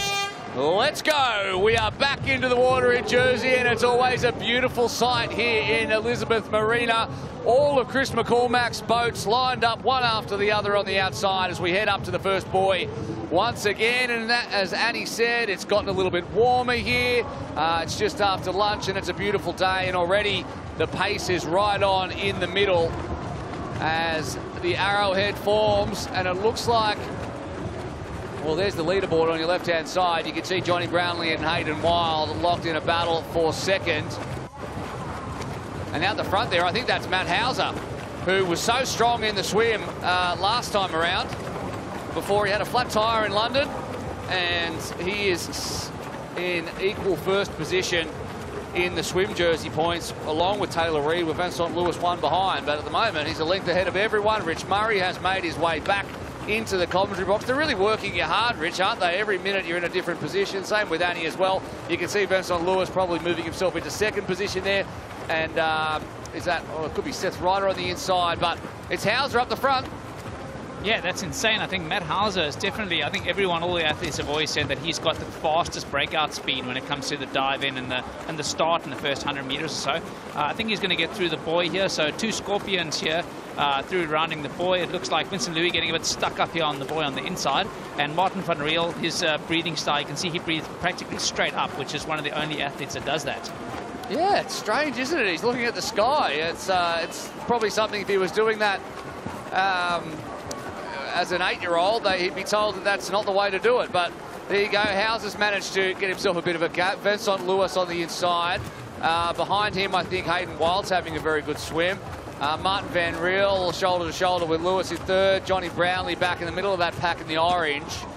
So, and the pace right on already. There's a whole bunch at the back who are seeing the front runners disappear as they're about to turn left on the second buoy and head back into home, and there it is. So Vincent Luis on the inside. There's your championship leader with the French flag on the armband. 2 Scorpions, 1 and 2, with Matty Hauser at the front. Yeah, very good question is, will Matt Hauser give up the short shoot to Vincent Luis if indeed they're going to cross close to each other? That's what teammates do. We've seen Vasco Valasa do similar things to look after Hayden Wild. Or will Matt Hauser get some white line fever and just go for it? Is that the question? Is that match fixing then if Hauser gives up the short shoot? That's the question. No, don't even say that. Don't even use that term, Richard Murray. It all happens. What are you doing? It all happens here in Super League. That's why we love it. Oh my goodness me! I can tell you, I've just ran up that ramp that the athletes will be heading up very shortly. It is steep and tough, and I tell you what, it's warm out there. Conditions quite different now to the women's race. Well, there we go, Vincent Luis. He had such an incredible swim after losing around 10 seconds in the bike TT. And no one is anywhere near Vincent Luis when it comes to speed in the second half of a swim. Matty Hauser was so quick in the first half. No problems with Luis down in the swim. No problems with Hauser either. Van Riel is in third position. A slip there for Taylor Reid. Seth Ryder comes out. Vasco Valasa comes out. Alessandro Fabian has had a good swim by his lofty standards. But straight out and into short shoot position is Vincent Luis, and he has a teammate behind him who may well let him do the job. Van Riel and Kenji Nina from the Rhinos are out second too. But Vincent Luis, well, he could pick up 2 short shoots if he has a good bike as well. But right now we're in transition. We head in. Hauser, Van Riel, Kenji Nina, Seth Ryder are your top 5. Johnny Brownlee as well. But Hauser, is he going to slow down? He is. He is going to slow down for Vincent Luis. So there you go, the Scorpions working together. And that had been planned, I think. Yeah, well, that's interesting to see that. I think it's, you know, this race is going to be interesting to see whether there might be a breakaway on this one, although the guys usually tend to stay together. And I think you can see Martin van Riel from the Rhinos just coming up behind them here. And there's another Rhino. So it's like 2 Rhinos catching 2 Scorpions at the start of the race. Well, the Rhinos certainly need some points, don't they? That's for sure. But they're pretty strung out at the moment. Vincent Luis doing what he does best, and that is nailing the swim, nailing the transition. He's gone out hard. He'll be aware that there's a little bit of a breakaway. Looks like Martin van Riel. That's good company, isn't it? Because Martin van Riel can certainly ride a bike. Yeah, and there's Kenji just behind him as well from Japan. He's also, so there's 2 Scorpions there. Vince going a little wide on this corner on the way out. But yeah, definitely he's the one to watch on this course. He's done this course many times before. We're working on the graphics. They're meant to be at the top left of your screen, but I can tell you there's 20 seconds that covered the field after the first swim. Vincent Luis, Matt Hauser, Martin van Riel, your top 3. We know that. Kenji Nina behind them. The Japanese grew up in Australia. There's the group of 4. And Kenji Nina just getting better and better. And it's after a 6th place last weekend. A little bit of gap back to Johnny Brownlee. Taylor Reid's right there. Hayden Wild is in that group as well. As is Seth Ryder, Ollie Turner, the local boy from Jersey, who's been a fixture here in previous events. Vasco Valasa, Aaron Royal, Tamas Toth, Yannick Schaufler, Alessandro Fabian in 14th position. Alex Yee was 13 seconds back out of the swim. There is your group of 4, though. Mario Mola, who has not figured the 3-time world champion at all in Super League racing, really, over the last couple of weeks. And Jake Pertwhistle, who again had a tough swim and is back in 18th from Shachar Sagiv, the Israeli who's in the top 10. Josh Lewis as well from the island of Guernsey. And Max Studer was 20 seconds back in last. And through transition, they come for the first bike, and Van Riel moves to the front. confirmation that Vincent Luis, thanks to Matt Hauser slowing down, is your short shoot winner. A group of 4 with Johnny Brownlee trying to ride Seth Ryder and Hayden Wilde up to that group. And there they are, that group of 3, chasing the lead group of 4 with Vasco Vilasa on the front of the chasing pack. Well, I tell you what, Johnny Brownlee did a good job in transition because he really got caught up in some traffic in transition. He was late leaving. He's really worked himself incredibly hard to pull something back. He's got Hayden Wilde with him. That's great company. Seth Ryder, that would be a pretty amazing bike group out off the front. Yeah, definitely. I think Johnny is definitely the one that's initiating all the pace here. It'll be interesting to see whether Hayden Wilde comes through here, perhaps on the next lap or so. But they definitely want to make sure that they keep this gap as small as they can, and on the run, or hopefully on the bike closest gap. Well, I think we can all agree that for the sake of the racing, it would be lovely to see someone who is not Vincent Luis win the short shoot.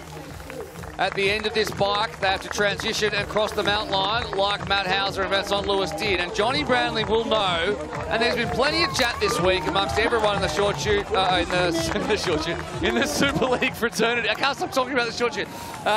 In the Super League fraternity, that Johnny needs a short shoot if he is going to win here at home in Jersey. And he's going to allow Hayden Wilde to have a crack on the front, and why not, as they try to bike their way back up as Matt Hauser drops back to that group. And there is Wilde, Ryder and Brownlee. Well, that's good. They've got something to chase now, and good to see that Hayden Wilde is taking his turn on the front. You cannot let Vincent Luis get away in this stage in the race.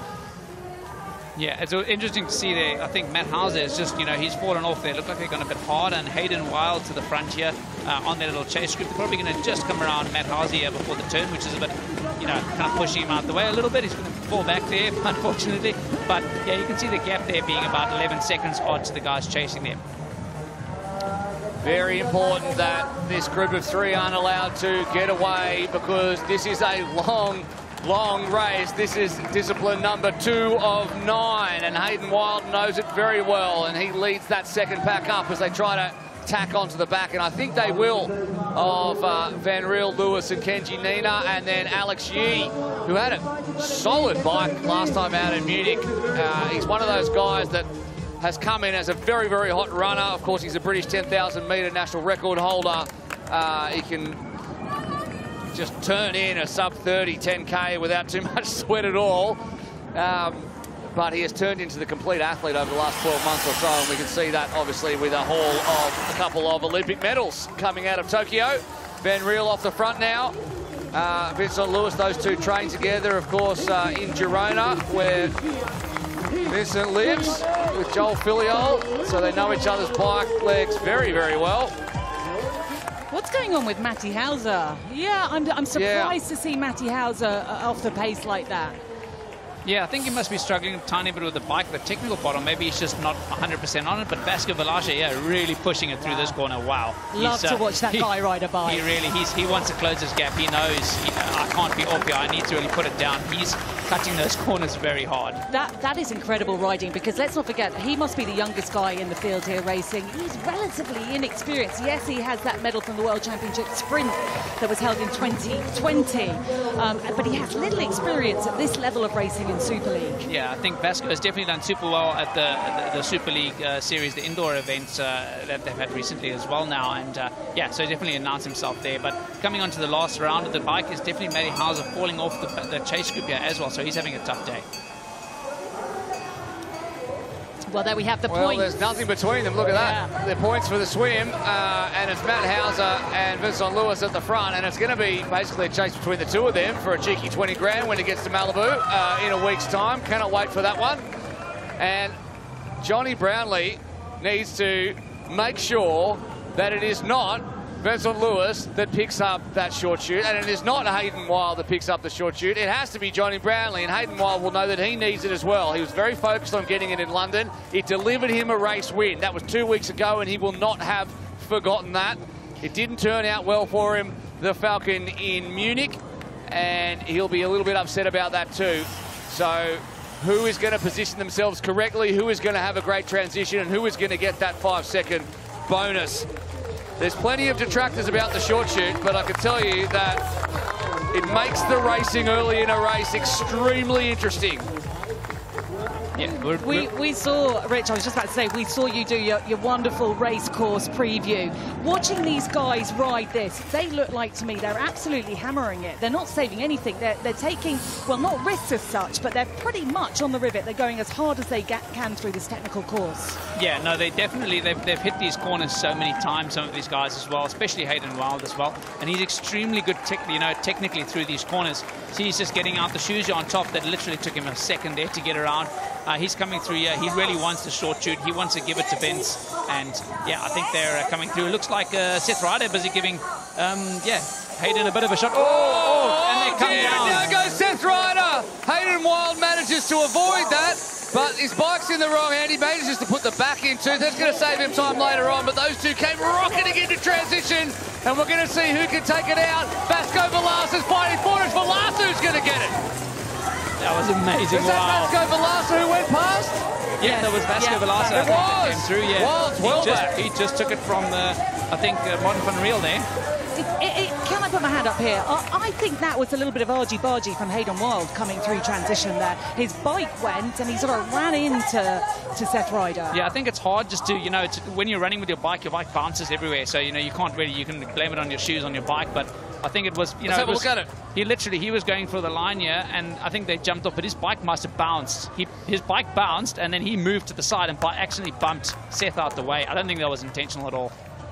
No. Well, Ryder will consider himself probably a little hard done by on that one. He didn't get given much room. Let's have another look at it from this angle. So Ryder came out to the right-hand side and across, well, it was Hayden Wild's fault. He just had a little stumble, I think, and then ran into Ryder, but he managed to hold his bike. Ryder did not. Lewis got caught up in it as well, and then it came down. And how good did Ryder end up to pick his bike up and come out third? But Vasco Velasquez was the great beneficiary of the entire thing, and suddenly it's Velasquez and Kenji Nina who are leading. And that's how much these athletes want it. That's how much they know the importance of the short shoot, of getting out of transition quick. And it's all happening here in Jersey.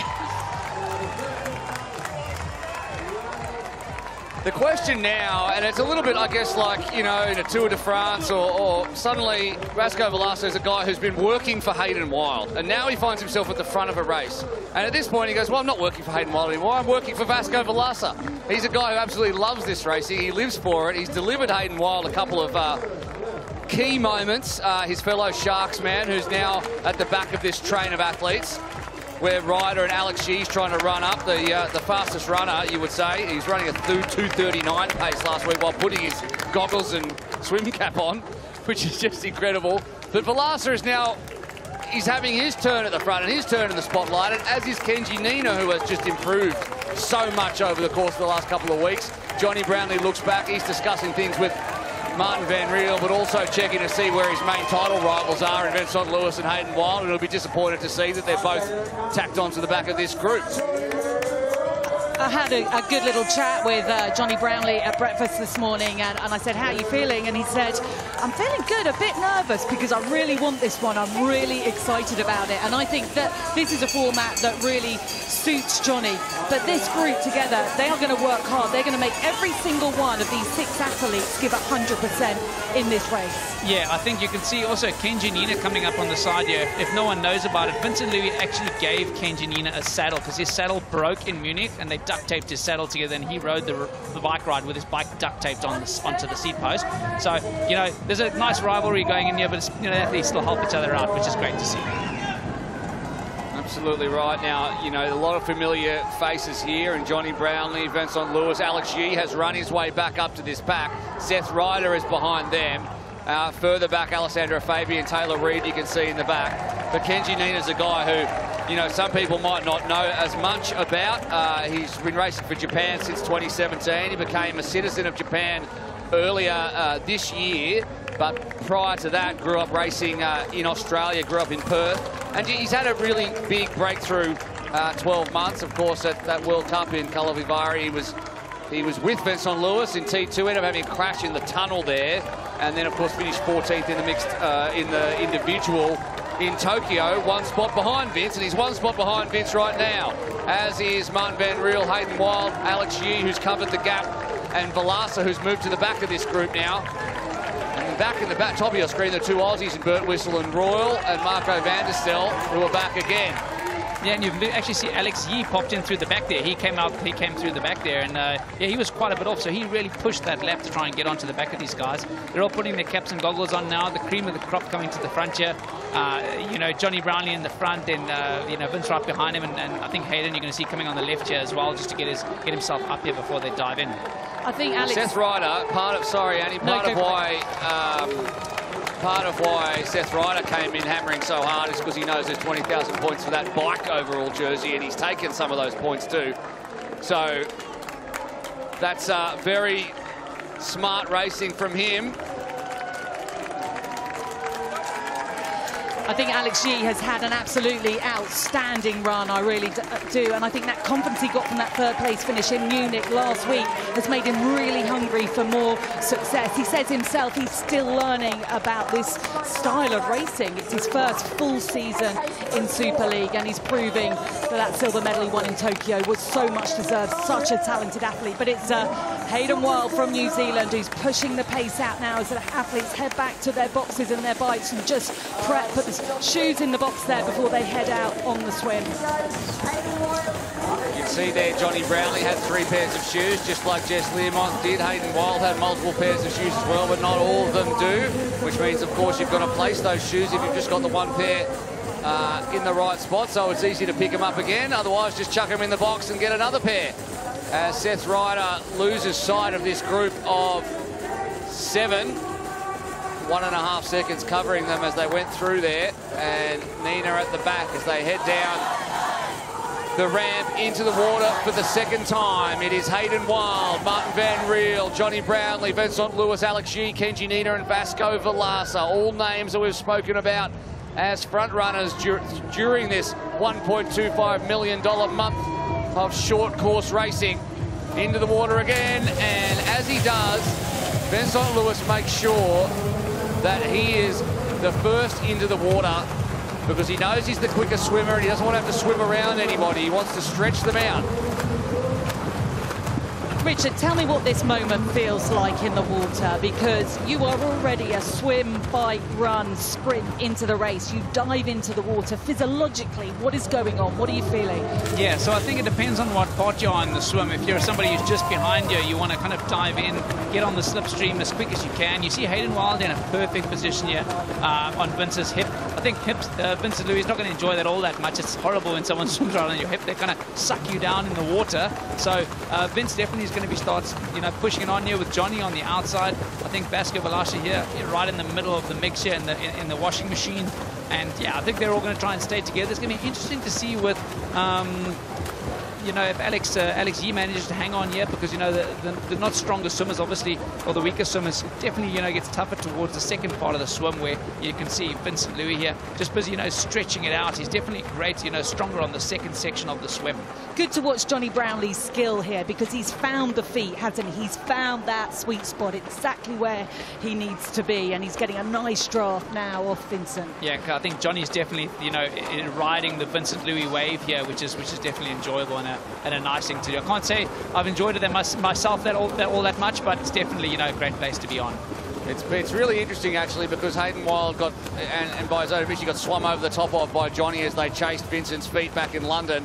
And the same thing has happened here, where the two of them have been behind Vincent Luis, and Johnny has just been the one who has been a little bit more aggressive in making sure he found the feet of the Frenchman. And again, Hayden Wilde finds himself relegated to third position in the swim. And there they are, your top three in the championship, your top three in this race, as we are midway through the fourth of 9 disciplines. Into the harbour for the second time. And it's amazing to see how Hayden Wilde improved his swim so much. If you look back to, you know, 3 years ago, he was one getting dropped kind of in the swim, and now he's holding his best with hanging on Johnny's feet here. So definitely goes to show over the years he's improved.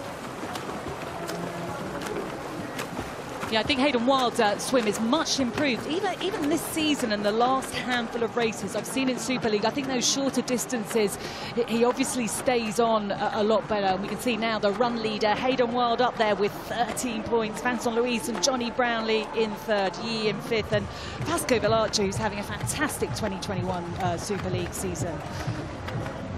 The eliminations are going to start coming in thick and fast at the back end of this field. Marco van der Stel's over a minute back, and he is going to start feeling like he's in a little bit of danger soon enough. Josh Lewis, I think, has dropped out. We'll get confirmation on that very soon. Hayden Wild picked up the fastest run split in the last run. A couple of seconds faster than anybody else. He had to work his way through a bit of traffic as Lewis again comes out of the water first. He's got a short chute in the back pocket. Out comes Johnny Brownlee. Out comes Hayden Wild, Martin Van Riel, Kenji Nina, Vasco Velasa. And a good swim there from Seth Ryder to make sure that he joins this group. He's really made some time up there, Ryan. A great addition to this series. And Yee comes in a couple of seconds back. Yeah, I think he's definitely got his work cut out for him. Yeah, he's going to be just off with Ryder. Luckily, Seth Ryder's a pretty strong cyclist, and yeah, you'll hopefully luckily see them coming back into the mix here. So 11 seconds covering the top 8. And yeah, Alex Yee, after a podium position last week, needs to back it up this week with a good one, and the pace at the front is hot. On goes the Phoenix helmet of Vincent Luis, and out comes Brownlee and Lewis, the Brit and the Frenchman with the Kiwi right behind. No one's been able to touch these three over the last couple of weeks. Martin Van Riel tucks in behind. Of course, he missed London, came back in Munich. He was unwell and came back after that for a very credible 7th position. And Brownlee takes his turn at the front. Wild tucks in behind as they head out on a 4K bike. It's interesting to see how these small little gaps out the swim actually materialize into a bigger gap here. And Alex Yee's definitely had a great transition there to move up a few spots. So Seth Ryder's bike was getting some work done on it after that accident coming into transition, and I'm hearing that he might not have a front brake. So he had a go at it, pulled it right back to the bar. There's no front brake on the bike. Just don't slow down, Seth. Just keep going, mate. I think how we do it here. You would rather have a front brake than a back brake in this race. Real true. Yeah. The wheels lock up very quickly with these disc brakes if you just grab a handful of back brake. So yeah, hopefully he's going to stay in the mixer. But you see him go around this corner with just a back brake. Well, the athletes getting a little bit strung out, aren't they, Will, there? And they're all, Johnny Brownlee on the front, absolutely busting a gut to try and pull away a little bit. He'll be aware that Alex Yee has dropped off, as has Vasco Velasa. But we know what Vasco Velasa is capable on the bike. He's got Seth Ryder with apparently no brakes on the front on his wheel. Yeah, you don't want to slow down I love this racing. I love Super League racing. There's never a dull moment. There's always something happening. Johnny Brownlee at the front, and he's putting down a serious pace. And now there's a group of 5 with a couple of gaps back. And rocketing around the back is Alex Yee's on his own. And then Vasco Velasa coming around that final turn, looking like Valentino Rossi, laying it halfway down in his haste to try and make those gaps back up. Still, the graphics are down, but there is 7 seconds covering the front 8, and then a very big gap back as they come through transition. I'll update you again on the times, but you can see there's no one else back there. And it's a race of 8 at the moment, and this time it's Hayden Wild who turns into the top end of the course in first position. Yee lonely there in 6th, with Ryder and Velasa behind. Yeah, difficult place for Seth Ryder to be in. He's just doing up his Velcros. I think he's probably hanging around for Velasa. We had a bit of a scratch there. I don't think it was a bike. I think it hopefully was a... Yes, it was a motorbike. It wasn't a bike going down. Seth Ryder is safe with no brakes on the front. It's Hayden Wild from New Zealand, though, that is really pushing this pace. And they'll be really aware. They will have got a chance back in transition when they did that 180 degrees that Velasa and Yee have dropped off the pace just a little bit. It's only a few seconds, but it could make the difference between them staying on and not staying on. And they'd very much like to get into the last section of this race, the swim, bike and run. Of course, they've got to run after this bike, but without Alex Yee and Velasa, who are 2 great runners. Yeah, I think you saw Seth Ryder at the back there. I'm not sure if he's made up a tiny bit of time there a little bit, but it looks like he's definitely gunning for it. And I think Hayden Wild coming through and really cutting low through these corners. And it's great to see Martin van Riel here as well. He had a tough race last weekend after getting the virus, and so it's great to see him back in the mix. Let's not forget that Vasco Velasquez is the owner of the second short shoot, so he really needs to stay within 5 seconds of this front group. Otherwise, Vincent Luis is the only man who has that short shoot in his back pocket out of this front group of 5. So he'll be very happy, Vincent Luis, that the pace is nice and high.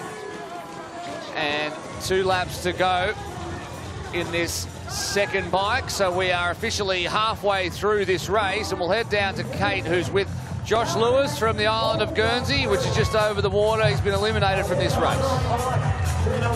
It has indeed been, Josh. Well done and commiserations. You had a bit of a run-in with the shoe setup, as I understand it. Yeah, just you know, like, I haven't done this event many times at all. It's my second time ever, and I've only just gotten the hang of normal transitions, let alone Super League transitions. So yeah, I got a bit of a mix-up and just carried on with my shoes accidentally. Can't swim in shoes. And in the end, you were eliminated, but the crowd were absolutely loving it. So congratulations on racing here, Josh. Thank you very much. Cheers. Down in the Boa Enduro recovery zone is Josh Lewis, and he'll be needing to do that. Recover, as you can see there. 1 minute back is Shachar Sagiv and Mario Mola, and tacking onto the back is Vasco Velasquez and Seth Ryder. So we are back together again, just about. So the moral, which is great news for the racing, great news for the fans. Yeah, so the moral of the story is, you don't need brakes to go fast. That seems what it looks like. Hopefully Seth stays upright through this piece, but that's definitely risky business going with no front brake through this. Oh my goodness. Johnny Brownlee is doing a lot of the work, isn't he? And now if I was Johnny Brownlee, knowing that these guys have got back on now, I might just sit back a little bit, because I think he did the sensible thing to try and stay away, get that little group of 4 or 5 off the front. It hasn't materialised. Velasquez and Yi and Seth Ryder from the US are back in contention now. So it's time perhaps for Johnny to sit up and I'm talking as a manager here, to sit up and wait for the final run in this stage. Yeah, I don't know about you, but the Brownlees are definitely not ones to wait around. No, they're really not. That was a stupid thing to say. No, I don't say stupid, but yeah, I definitely think Johnny, he's a smart racer. He'll know what to do. Yeah, and they do have quite a big of a gap towards the guys. So, you actually might have nailed this. Everybody grabbed the water bottle. So actually, you were bang on. I think that's you got it right there. So big gaps now back behind this group of 8 who've come back together thanks to huge efforts from Vasco Velasquez, Seth Ryder. And at the front now is Kenji Nina with Johnny Brownlee tucked in ahead of Martin van Riel. And no one else on my timing screens has crossed the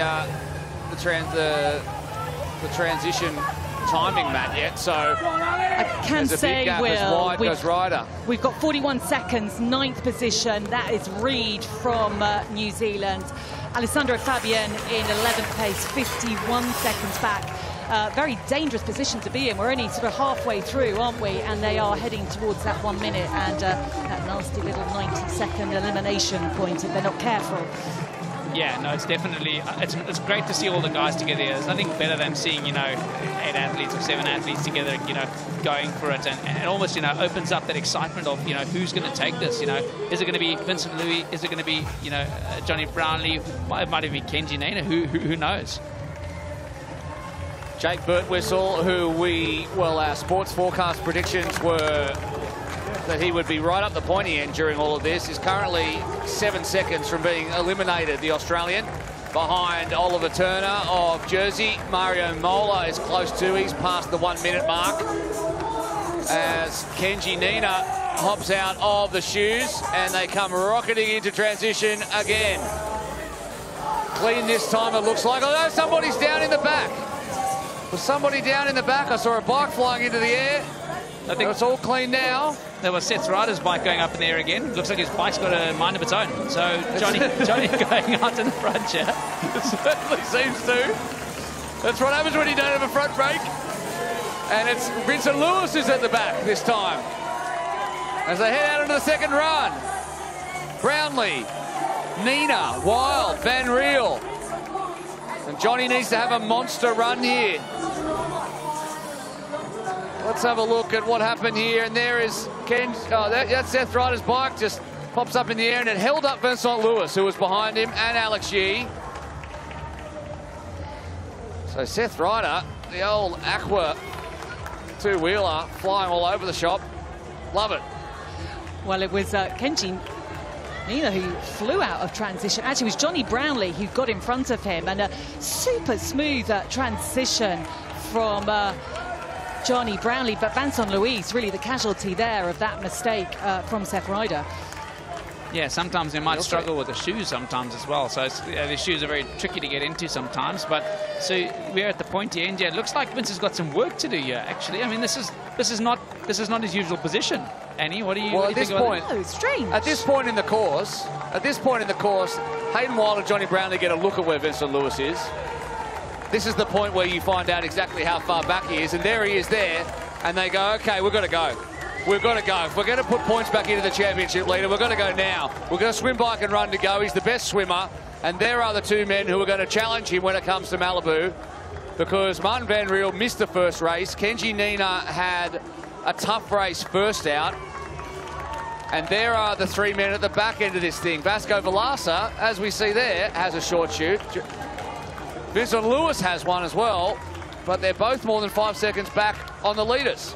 This is strange stuff, I have to say, guys, because it is not normal for Vincent Luis, who's looking so strong, has a short shoot. He's in a brilliant position, but he finds himself 50, 60, 70 metres down the road from these guys. Hayden Wilde is really pushing the pace. Johnny Brownlee sitting on his shoulder there. This is not what we expected to see. Yeah, this is a very different take that we thought coming off that transition. Maybe Vince is, having a bit of a struggle. Maybe he's a bit tired, perhaps. You never really know what's going on here. It could be a bit under the weather, you don't know. But yeah, as you see, the two rhinos finally having a good showing here, it's great to see them up in the mix. They definitely, they need some points, that's for sure. Well, there's no Eagles up the front, which could mean a little bit when it comes to the team points after this. But forgetting all of that, Seth Ryder and Alex Yee are the two Eagles in the top 8. But at the moment, it's a shark from a cheetah and a couple of rhinos chasing them down, which extremely incorrect when it comes to the natural world, but in Super League, that's exactly what's happening. This is not the normal world, Will. You should know that by now. I cannot stress that enough. You are exactly right. It's 12.5 seconds back to Vincent Luis all of a sudden. So whether he's had some issue there more than just what happened with the bike and then maybe a bit tardy with the shoes is a question. But he's not dropping Seth Ryder and he's not running his way back. Of course, Vasco Velasa, a fantastic runner in his own right, but he's 13 seconds in arrears. So what we have right now is the front of the race where no one has a short shoot. Everyone is on equal footing, and at the moment it's Hayden Wilde and Johnny Brownlee who are setting the pace, have dropped the other two rhinos, or at least put an extra 10 or 12 feet into them as we've headed out over the last 300 or 400 metres. Alex Yee's going to run up to them. I think the complexion of this race is changing so rapidly.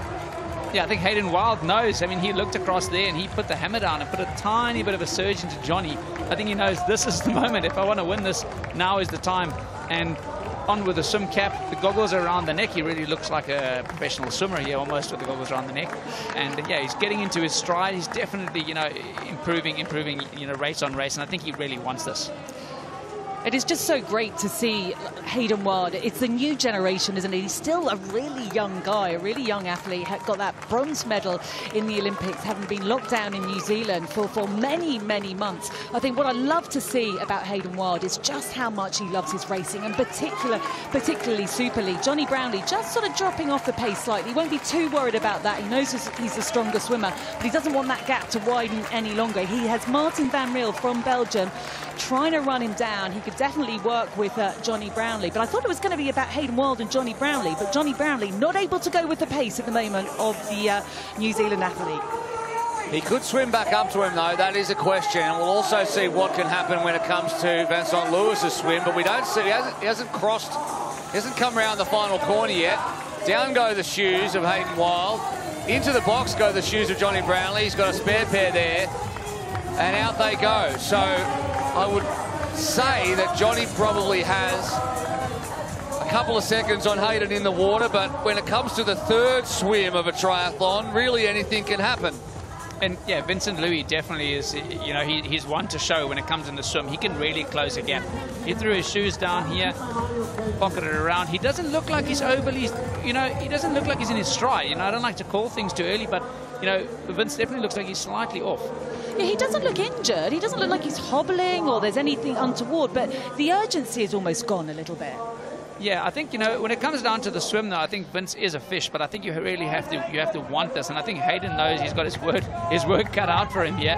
He's got some sharks in the form of cheetahs behind him coming up, and yeah, there's the rhinos coming into the water. I don't know how rhinos swim. Will, what do you think about that? Well, we're going to find out in a minute. Probably not awesome, but we'll find out in a minute. Alex Yee's done well to tack himself onto the back of that group, so he's going to have a nice little pull as they come on, but already that run gap that Hayden Wild managed to eke out, which was 3 seconds, has evaporated completely. There is a couple of cheaters in Thomas Toth and Aaron Royal. Jake Birtwistle managed to make it over within the 90 seconds. There is three-time world champion Mario Moll, who I felt like we haven't seen at all. And eliminated is Shachar Sagiv and Jake Birtwistle. So I thought they'd made it out, but there is the mountain lion, and Jake Birtwistle, who won back in Hamilton Island in 2017, who is a fantastic runner, who's rated up there at the top of all the disciplines, has seen his day end early. And at the front, the rhinos, well, they've swum up.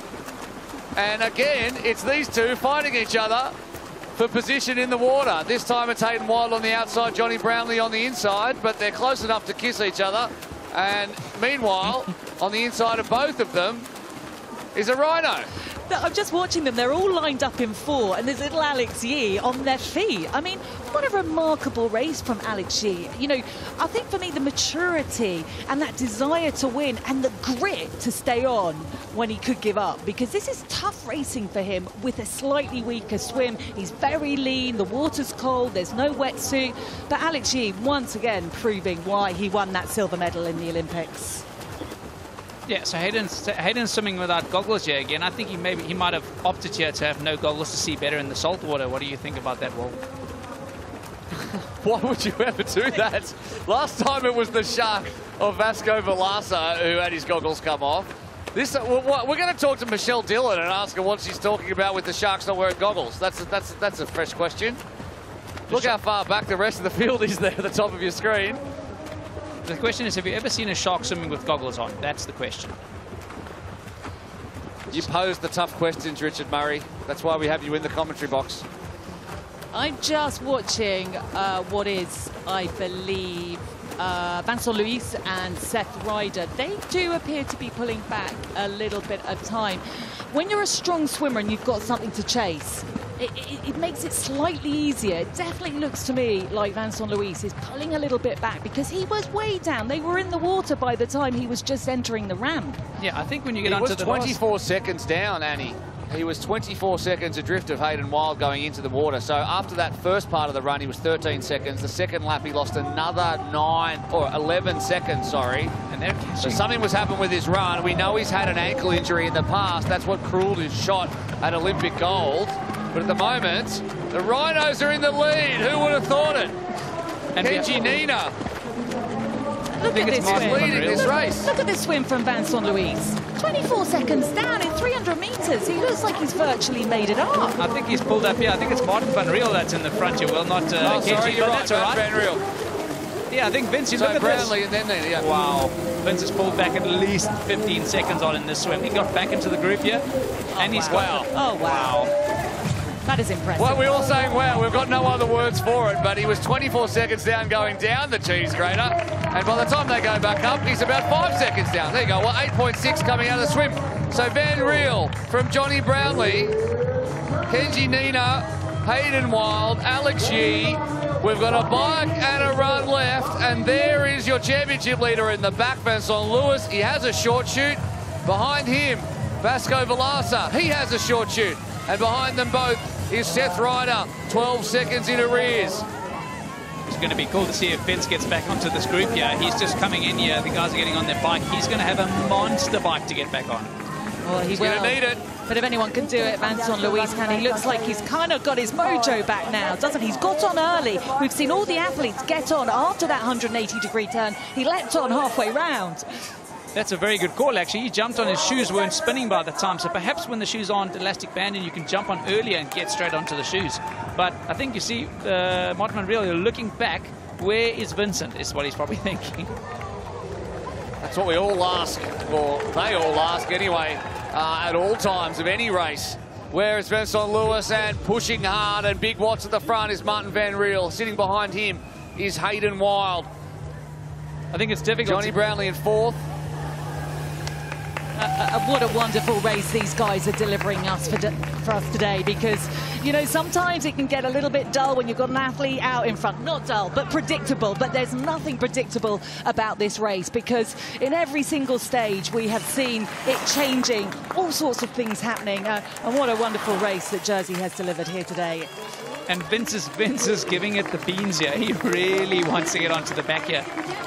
He knows that this is the crunch point. As soon as he gets onto the back, he'll be able to put his feet back in the shoes. One foot is still on top of the shoe here. He doesn't even have time to get his feet in. Right, we're going to head down to Kate. She's with Jake Birtwistle right now, was eliminated in the previous discipline. All right, bad luck, Jake. Thanks for stopping to talk to us. How are you feeling about your three performances in general in Super League Triathlon? Yeah, it was obviously a pretty tough day. I had a hard time out there, kind of just getting up to speed. And an event like this, you can't really be having an off day, I guess. So it's the first time I've been eliminated. It's a little bit embarrassing, but I feel like I've experienced all of Super League now. I've been at the top, and now I've been at the bottom as well. So I guess it's kind of part of it. And we'll move on and hopefully have a bit better race next week. All right, put it behind you. We'll see you in Malibu. Thanks a lot. Yeah, thanks, The swings and roundabouts of Super League racing. You can be at the top, you can be at the bottom, and in the back screen there is Vincent Luis trying his hardest to get back onto this group of five, and if he does, he will blow this thing wide open. Hayden Wild knows it, and he's going to get another look at where Vincent Luis is in just a second. Your other short shoot getter is in the back of screen there too, Vasco Vilasa, but the man figuring is Vincent Luis. He was 9 seconds back coming out of the water. He's 3.6 seconds back after the first lap. You'd say he's going to get on. But yeah, until you're on, you're not on. That's the thing. I think Hayden Wild knew that, and he realized, and he went to the front, and he saw the guys were kind of probably easing up a little bit and thought, no, listen here, mate, if I want to win this, I've got to go for it now. And we got a good glimpse of Vincent Luis's face. He didn't look happy. He looked like he was hurting. And as you said, you know, for the viewers, sometimes you're looking on thinking, no, there's 10 metres, get on. But when you've got the likes of Hayden Wild on the front, it's very, very difficult. We can see there him just exhaling. I think he knows he's going to have to wait for the guys behind him. He does have Vasco Vilasa. He does have Alex Shee behind him. So there's a chance that they can work together. But it's looking pretty tough for the Frenchman at the moment. Running out of time, though, you would have thought. Well, absolutely, Running out of time. Yeah. And I mean, he's still got that short shoot. So, yeah, it's very, I mean, he was so close. He was 3 seconds, and he probably really needed to dig into the red, but he was probably in the red just to get those seconds back. And now you can see it blowing out now immediately, as you said, Annie. Those 3 seconds have probably gone on to 5, 6 seconds by now already. Maybe that is his chance missed, because, yeah, he put everything in. He obviously had a huge swim. He said it took it out of him massively last week to swim back on. It was 3 seconds. It's now more like 8 as they head back onto the black carpet. We'll see exactly what the times are. Yeah, that's definitely blown out a little bit there. And Mario Mola busy giving some words of encouragement here, former 3-times world champion. 3 times world champion. What an athlete he is. But I think he's never found Super League racing, I don't want to say easy, because no one finds it easy, but he hasn't quite got into it. He's struggled, hasn't he, over these formats? Yeah, I mean, it's very difficult, you know. It's that is definitely the young crew coming through, you know. I mean, definitely the likes of Alex Yee and Hayden Wild. They're definitely, you know, they're 24 years old or something. So they're definitely the young guns, you know, pushing through here. And it's great to see Kenji on the front. He's had I think 2 crashes, a puncture and a crash or something. So he's definitely good to see him back in the race and pushing up near the front. He's really, really a nice guy. Really enjoying the racing of Kenji Nina as well, who he was in the front pack for most of the swim, bike, run last week. And he's having plenty more of a taste of success here on the streets of Jersey because he hasn't raced here before. And no one's got a short... Johnny Brownlee's done it. No one's got a short shoot in the front group yet. So the two short shoots are at the back here with Vasco Velasquez and Vincent Luis just taking a look here at those guys, seeing them push through, and he's definitely in a tough place. Kenji pushing it on the front. It's not very often you see a guy from Japan here on the front of the Super League, so this is the first time we've ever seen this. This is when the short shoot really comes into its own because both of them know that they've still got a hand to play in this race, and Luis and Velasquez, if they can stay in touch. And the guys at the front know that the guys behind them have it, and they are pushing very, very hard. It's not a race in 5, not at all. And at the moment, it's Nina and Van Riel, the Rhinos at the front. What a race from Alex Yee, though. We have, and the bell goes for the final lap.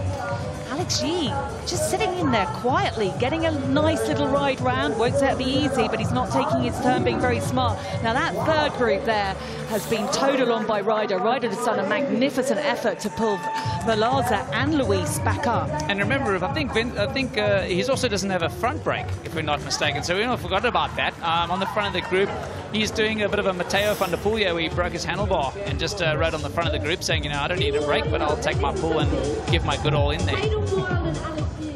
There is going to be a change of championship leader, perhaps. We will find out in about 6 minutes' time.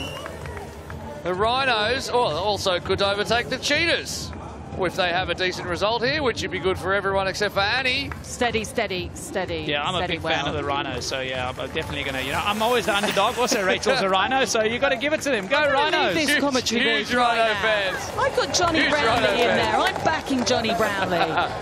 Well, we could see a British victory here, and we've seen plenty of them, but we haven't seen Alex Yee or Johnny Brownlee stand on the top step, and at the moment, you'd have to say that 3 of these 5 men look good for a podium. Who it's going to be is anybody's guess. You definitely think Alex Yee probably the fastest runner. Johnny Brownlee very close by as well. And there's 1.6 Ks. And off the back of that group is Vincent Luis. Where is Vincent Luis? He's dropped off the back of those 2 chasers. He might have had a bit of a problem there on the corners because he was with them when they hit that corner, so he might have had a bit of a slip up there. Hayden Wild getting out the shoes here. It's going to be awesome to see Hayden Wild versus Alex. Johnny Brownlee letting himself get a little bit far back coming into transition here. Really needs to be a little bit further up. Look at Hayden Wild, though. He's really hungry, as in Martin Van Riel. But I think the guy to watch here is going to have to be Alex Yee. He's a sub-28-minute 10K runner on the track. Pretty hard to beat over this sort of distance. But he's dropping his shoe now. Problem with his shoe. Yeah. So it's Hayden Wild, Martin Van Riel, Johnny Brownlee. Alex Yee has work to do now. Vincent Luis comes into transition behind Velasquez and Ryder. There is your championship leader. Seeing his chances slip away. He's having trouble with the shoe as well. He hasn't had a race he would like. Vincent Luis, the short shoot's not going to help him from back there. He's all by himself.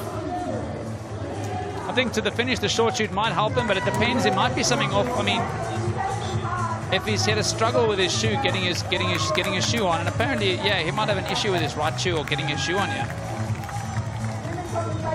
Certainly the run where he lost time last time. Difficult to see what's going on there, but the shoes didn't look like they were actually on properly, but I can't see how they weren't. Hayden Wild out in front, though. Martin Van Riel hungry for success here. He wanted to be on the podium last week. He didn't quite make it. Johnny Brownlee just slightly dropping off, and it looks like we've lost Kenji Nina now, but a great performance from the Japanese athlete. And Martin Van Riel up in here and get on the podium. I think that's going to be one of the, I mean, I think the second time he's going to be on a Super League podium. So, yeah, definitely Hayden Wild pushing hard up at the front, getting away from them. And Vasco Velasquez. Yeah, Hayden Wild picked up the fastest split as well of the day in the run, and it was in stage 2, and it was a 2:41 pace. But the 2 men who were with him with a 2:43 pace were Martin Van Riel and Johnny Brownlee, so not too far off. But there is your championship leader, and a man who's won the last two trips to Jersey. Vincent Luis will get the post-mortem. We'll find out what the problem is. But Yee has managed to overtake Kenji Nina, and he's looking to get on his second straight podium. Alex Yee. He's in 4th position. There are the gaps. On the left of your screen is Wild, then Brownlee, then Van Riel, and Alex Yee running up into a podium position, potentially. One more lap after this, so we have about 1K to go. They're going to take a left-hand turn back onto the black carpet, and it's Hayden Wild, who won in London, looking to do the same thing after disappointment in Munich. Well, disappointment, he finished 4th, to take another one and take the championship lead. He's on 27 points. Johnny Brownlee's on 27 points, and the only man in front of them is Vincent Luis on 29, and he is out of this race. Well, for me, Hayden's gone off a little bit quick. Johnny Brownlee is an athlete that will settle in nicely. Alex Yee comes from behind. Martin Van Riel tends to go off a bit hard. At the moment, Hayden Wild looking incredibly strong, but has he gone a bit early, Rich? Yeah, I don't think so. I mean, you can see by his facial expressions, he's not gritting the teeth like he was in London, but look at Alex Yee coming at the back here. He's pushing through. So I want to see if Alex Yee makes, the change on the next couple hundred meters. Well, they've only got 800 metres to go or less, isn't it, now? And it's Alex Yee who's pushing up the hill. Vincent Luis, bit of a sorry sight there for the winner in Munich. But we'll find out. There will be a race debrief after this. But he'll be finishing because he'll want to pull back the points for his team, of course. Yeah, shit, for the Scorpions, it's definitely tough here. I mean, we don't know what the news is of Georgia Taylor-Brown from the women's event, whether she's been disqualified or not. But that'll be a big blow to the Scorpions. Look at Alex Yee now. He really means business. Well, he might run out of road, but at the moment, he's literally seconds behind him. We know he has a super finish from his running on the track, and what he's doing is he's taking Johnny Brownlee with him. Yeah, I think he's definitely on the gas. They've closed that gap a tiny bit, and it's going to be interesting to see. We're going to come through too. Hopefully, we're delighted with a sprint finish here. Let's see if they can catch him. Alex Yee could win this. Regardless of whether he does or not, he could also overtake Vincent Luis in the championship standings. Both of those men behind him could do the same thing if he doesn't indeed stay in 8th. But right now it's a foot race between the man from New Zealand, Hayden Wild, the Falcon, ahead of Alex Yee, the fastest runner out there, with Johnny Brownlee sitting in behind. 300 metres to go. I feel like I'm calling a horse race right now. 300 metres to go, and it's Hayden Wild ahead of Alex Yee and Johnny Brownlee. What racing? Jersey delivers again. I'm standing up out of the seat. He's getting closer, Alex Yee. He's getting closer, Johnny Brownlee. Now he's gritting the teeth, Hayden Wild. No short shoots, remember that. No one can take the shortcut in this one. And Yee has closed the gap to Wild. The Jersey crowd are willing them on. He looks behind Wild. Here we go. This is what Super League racing is all about. They're going to come onto the black carpet. And it's 3 men. Johnny Brownlee has been denied. He goes now on the outside. Brownlee in the orange. He hits the front. Wild can't go with him. Yee as well running behind Brownlee. Could this be Johnny's day? Could it finally be Johnny Brownlee's day? He makes the turn and it's a straight sprint for the finish. Johnny Brownlee and Alex Yee, the 2 Brits. Who's going to do it? It's going to be Alex Yee. Wow! What racing! Alex Yee takes it from Johnny Brownlee. Brownlee, though, will take the championship standings lead. Wild picks up the rest of the podium. I've nearly had a heart attack. I love Super League, and that is what it can deliver. Alex Yee, Brit 1-2. What a race. Look at the pain on Hayden Wild's face. And there is Vincent Luis.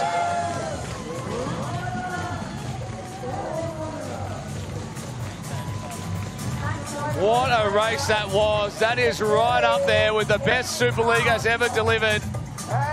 Seth Ryder across the line. What a race from him as well. Had to come back a few times. But the last 50 metres, and Alex Yee just had a little bit more in the tank. He said he made some mistakes last week. He was learning. He loved being able to race week on week in this kind of format to continue to learn. And this is the week he got it right. Kenji Nina finished with a top 5. Congratulations to him. But there was nothing between them at the back end. And Johnny Brownlee so close. Martin Van Riel comes back with a top 5 finish as well. And we're going to head down now to Kate, who has our winner by a nose, Alex Yee. Yeah, Alex is just getting rehydrated a little bit, and I think he's earned it. Alex, what a finish. Yeah, thank you very much. Honestly, that first round I was really on the back foot, and I thought I was going to struggle throughout the whole race to kind of just stay in the mix at all. So kind of actually swimming quite well in that last round. I was really pleased to still be in it, and for me, like, the transitions and stuff were clean, and that made the difference today, so I'm really chuffed. You talk about it being difficult earlier on in the race. What specific bits did you feel like you were struggling with? Just the first bike leg, I was just really struggling and didn't feel quite there or thereabouts in the race itself. Aaron was the wheel in front of me, and he came down, and maybe that shook me a little bit, so I kind of started taking a few of the corners a bit slower, and then kind of felt my way into it. But yeah, I'm a bit in shock, to be honest, because I didn't think I was going to get a result like that today. So yeah.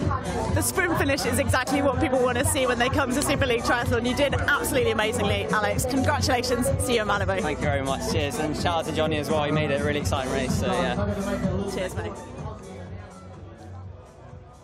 Well, there you go. One of the best there ever has been in Johnny Brownlee in terms of Brit racing, and the guy who's going to take it into the future, Alex Yee, crossing the line. But as the race unfolded, Matty Hauser handed over the short shoot to Vincent Luis. Seth Ryder came down in a bit of a tangle with Hayden Wild. Vasco Velasa picked up the other one, and then Vincent Luis started impressing himself on the front of this race, and it was a race in three between Johnny Brownlee, Hayden Wild, and Vincent Luis. We lost Luis, we gained a couple of rhinos, and it was Hayden Wild who led out early on. But in the end, it was Alex Yee who did the job. You can see how much it means to him.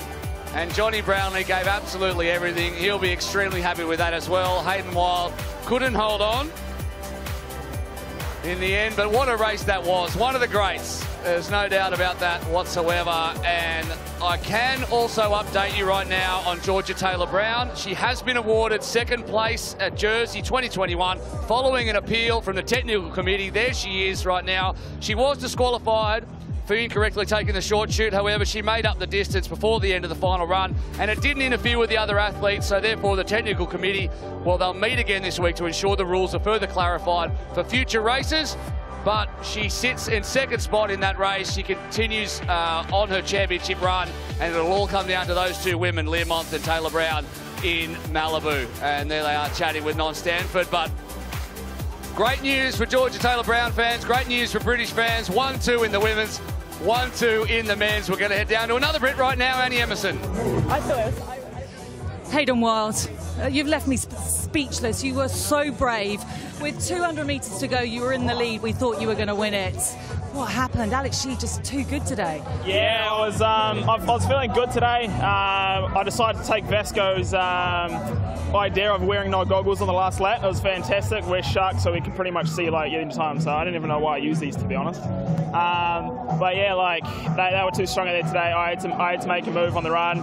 Had a good transition and it just went from the gun. But yeah, got beaten by two athletes today. My goal was I saw Vince off the back, so that second run I just wanted to really put some aggression in there. We got away from him. He lost a few points. Johnny gained a couple on me. Let's get ready for Malibu. Congratulations, Hayden. Well, back on the podium again at Super League. It's good to be back. Right, Johnny Brownlee, second place. Johnny, you're one of my athletes and you're British. You look like you had that, but it was another Brit that got it. I mean, Alex Yee just too quick on those last 50 metres. Yeah, well, I thought I had it at the corner because I knew it wasn't that fast from the turnaround to here. So, and then I saw his orange shoes coming alongside me, and I thought, oh no. And he beat me. You know, he had a better kick than me, but I really enjoyed that. It's nice to have a good battle. In fairness, that looked like a tough race. but you sort of picked it up as the rounds went round. Yeah, I was a bit sloppy today in parts, but I did pick it up, and I knew it was going to get harder and harder. I knew that the first one, there's a lot of athletes who can give it a good go then, and then it would get harder and harder. But yeah, I enjoyed it. Congratulations, Johnny Brownlee, second on the podium again at Super League. Thank you very much. Well, there you go. And as the championship stands, Johnny Brownlee has 1 point on Hayden Wild, who has 1 point on Alex Yee. Vincent Luis has it all to do now ahead of Vasco Valasa. Martin Van Riel, Kenji Nita had a great race. He gets to 21, as does Seth Ryder. Shachar Sagiv drops back, as does Jake Birtwistle. And that is the way it stands heading to Malibu. We cross the Atlantic and arrive in California in just 1 week's time, and there we will decide our championship standings. It is bye for now from Jersey.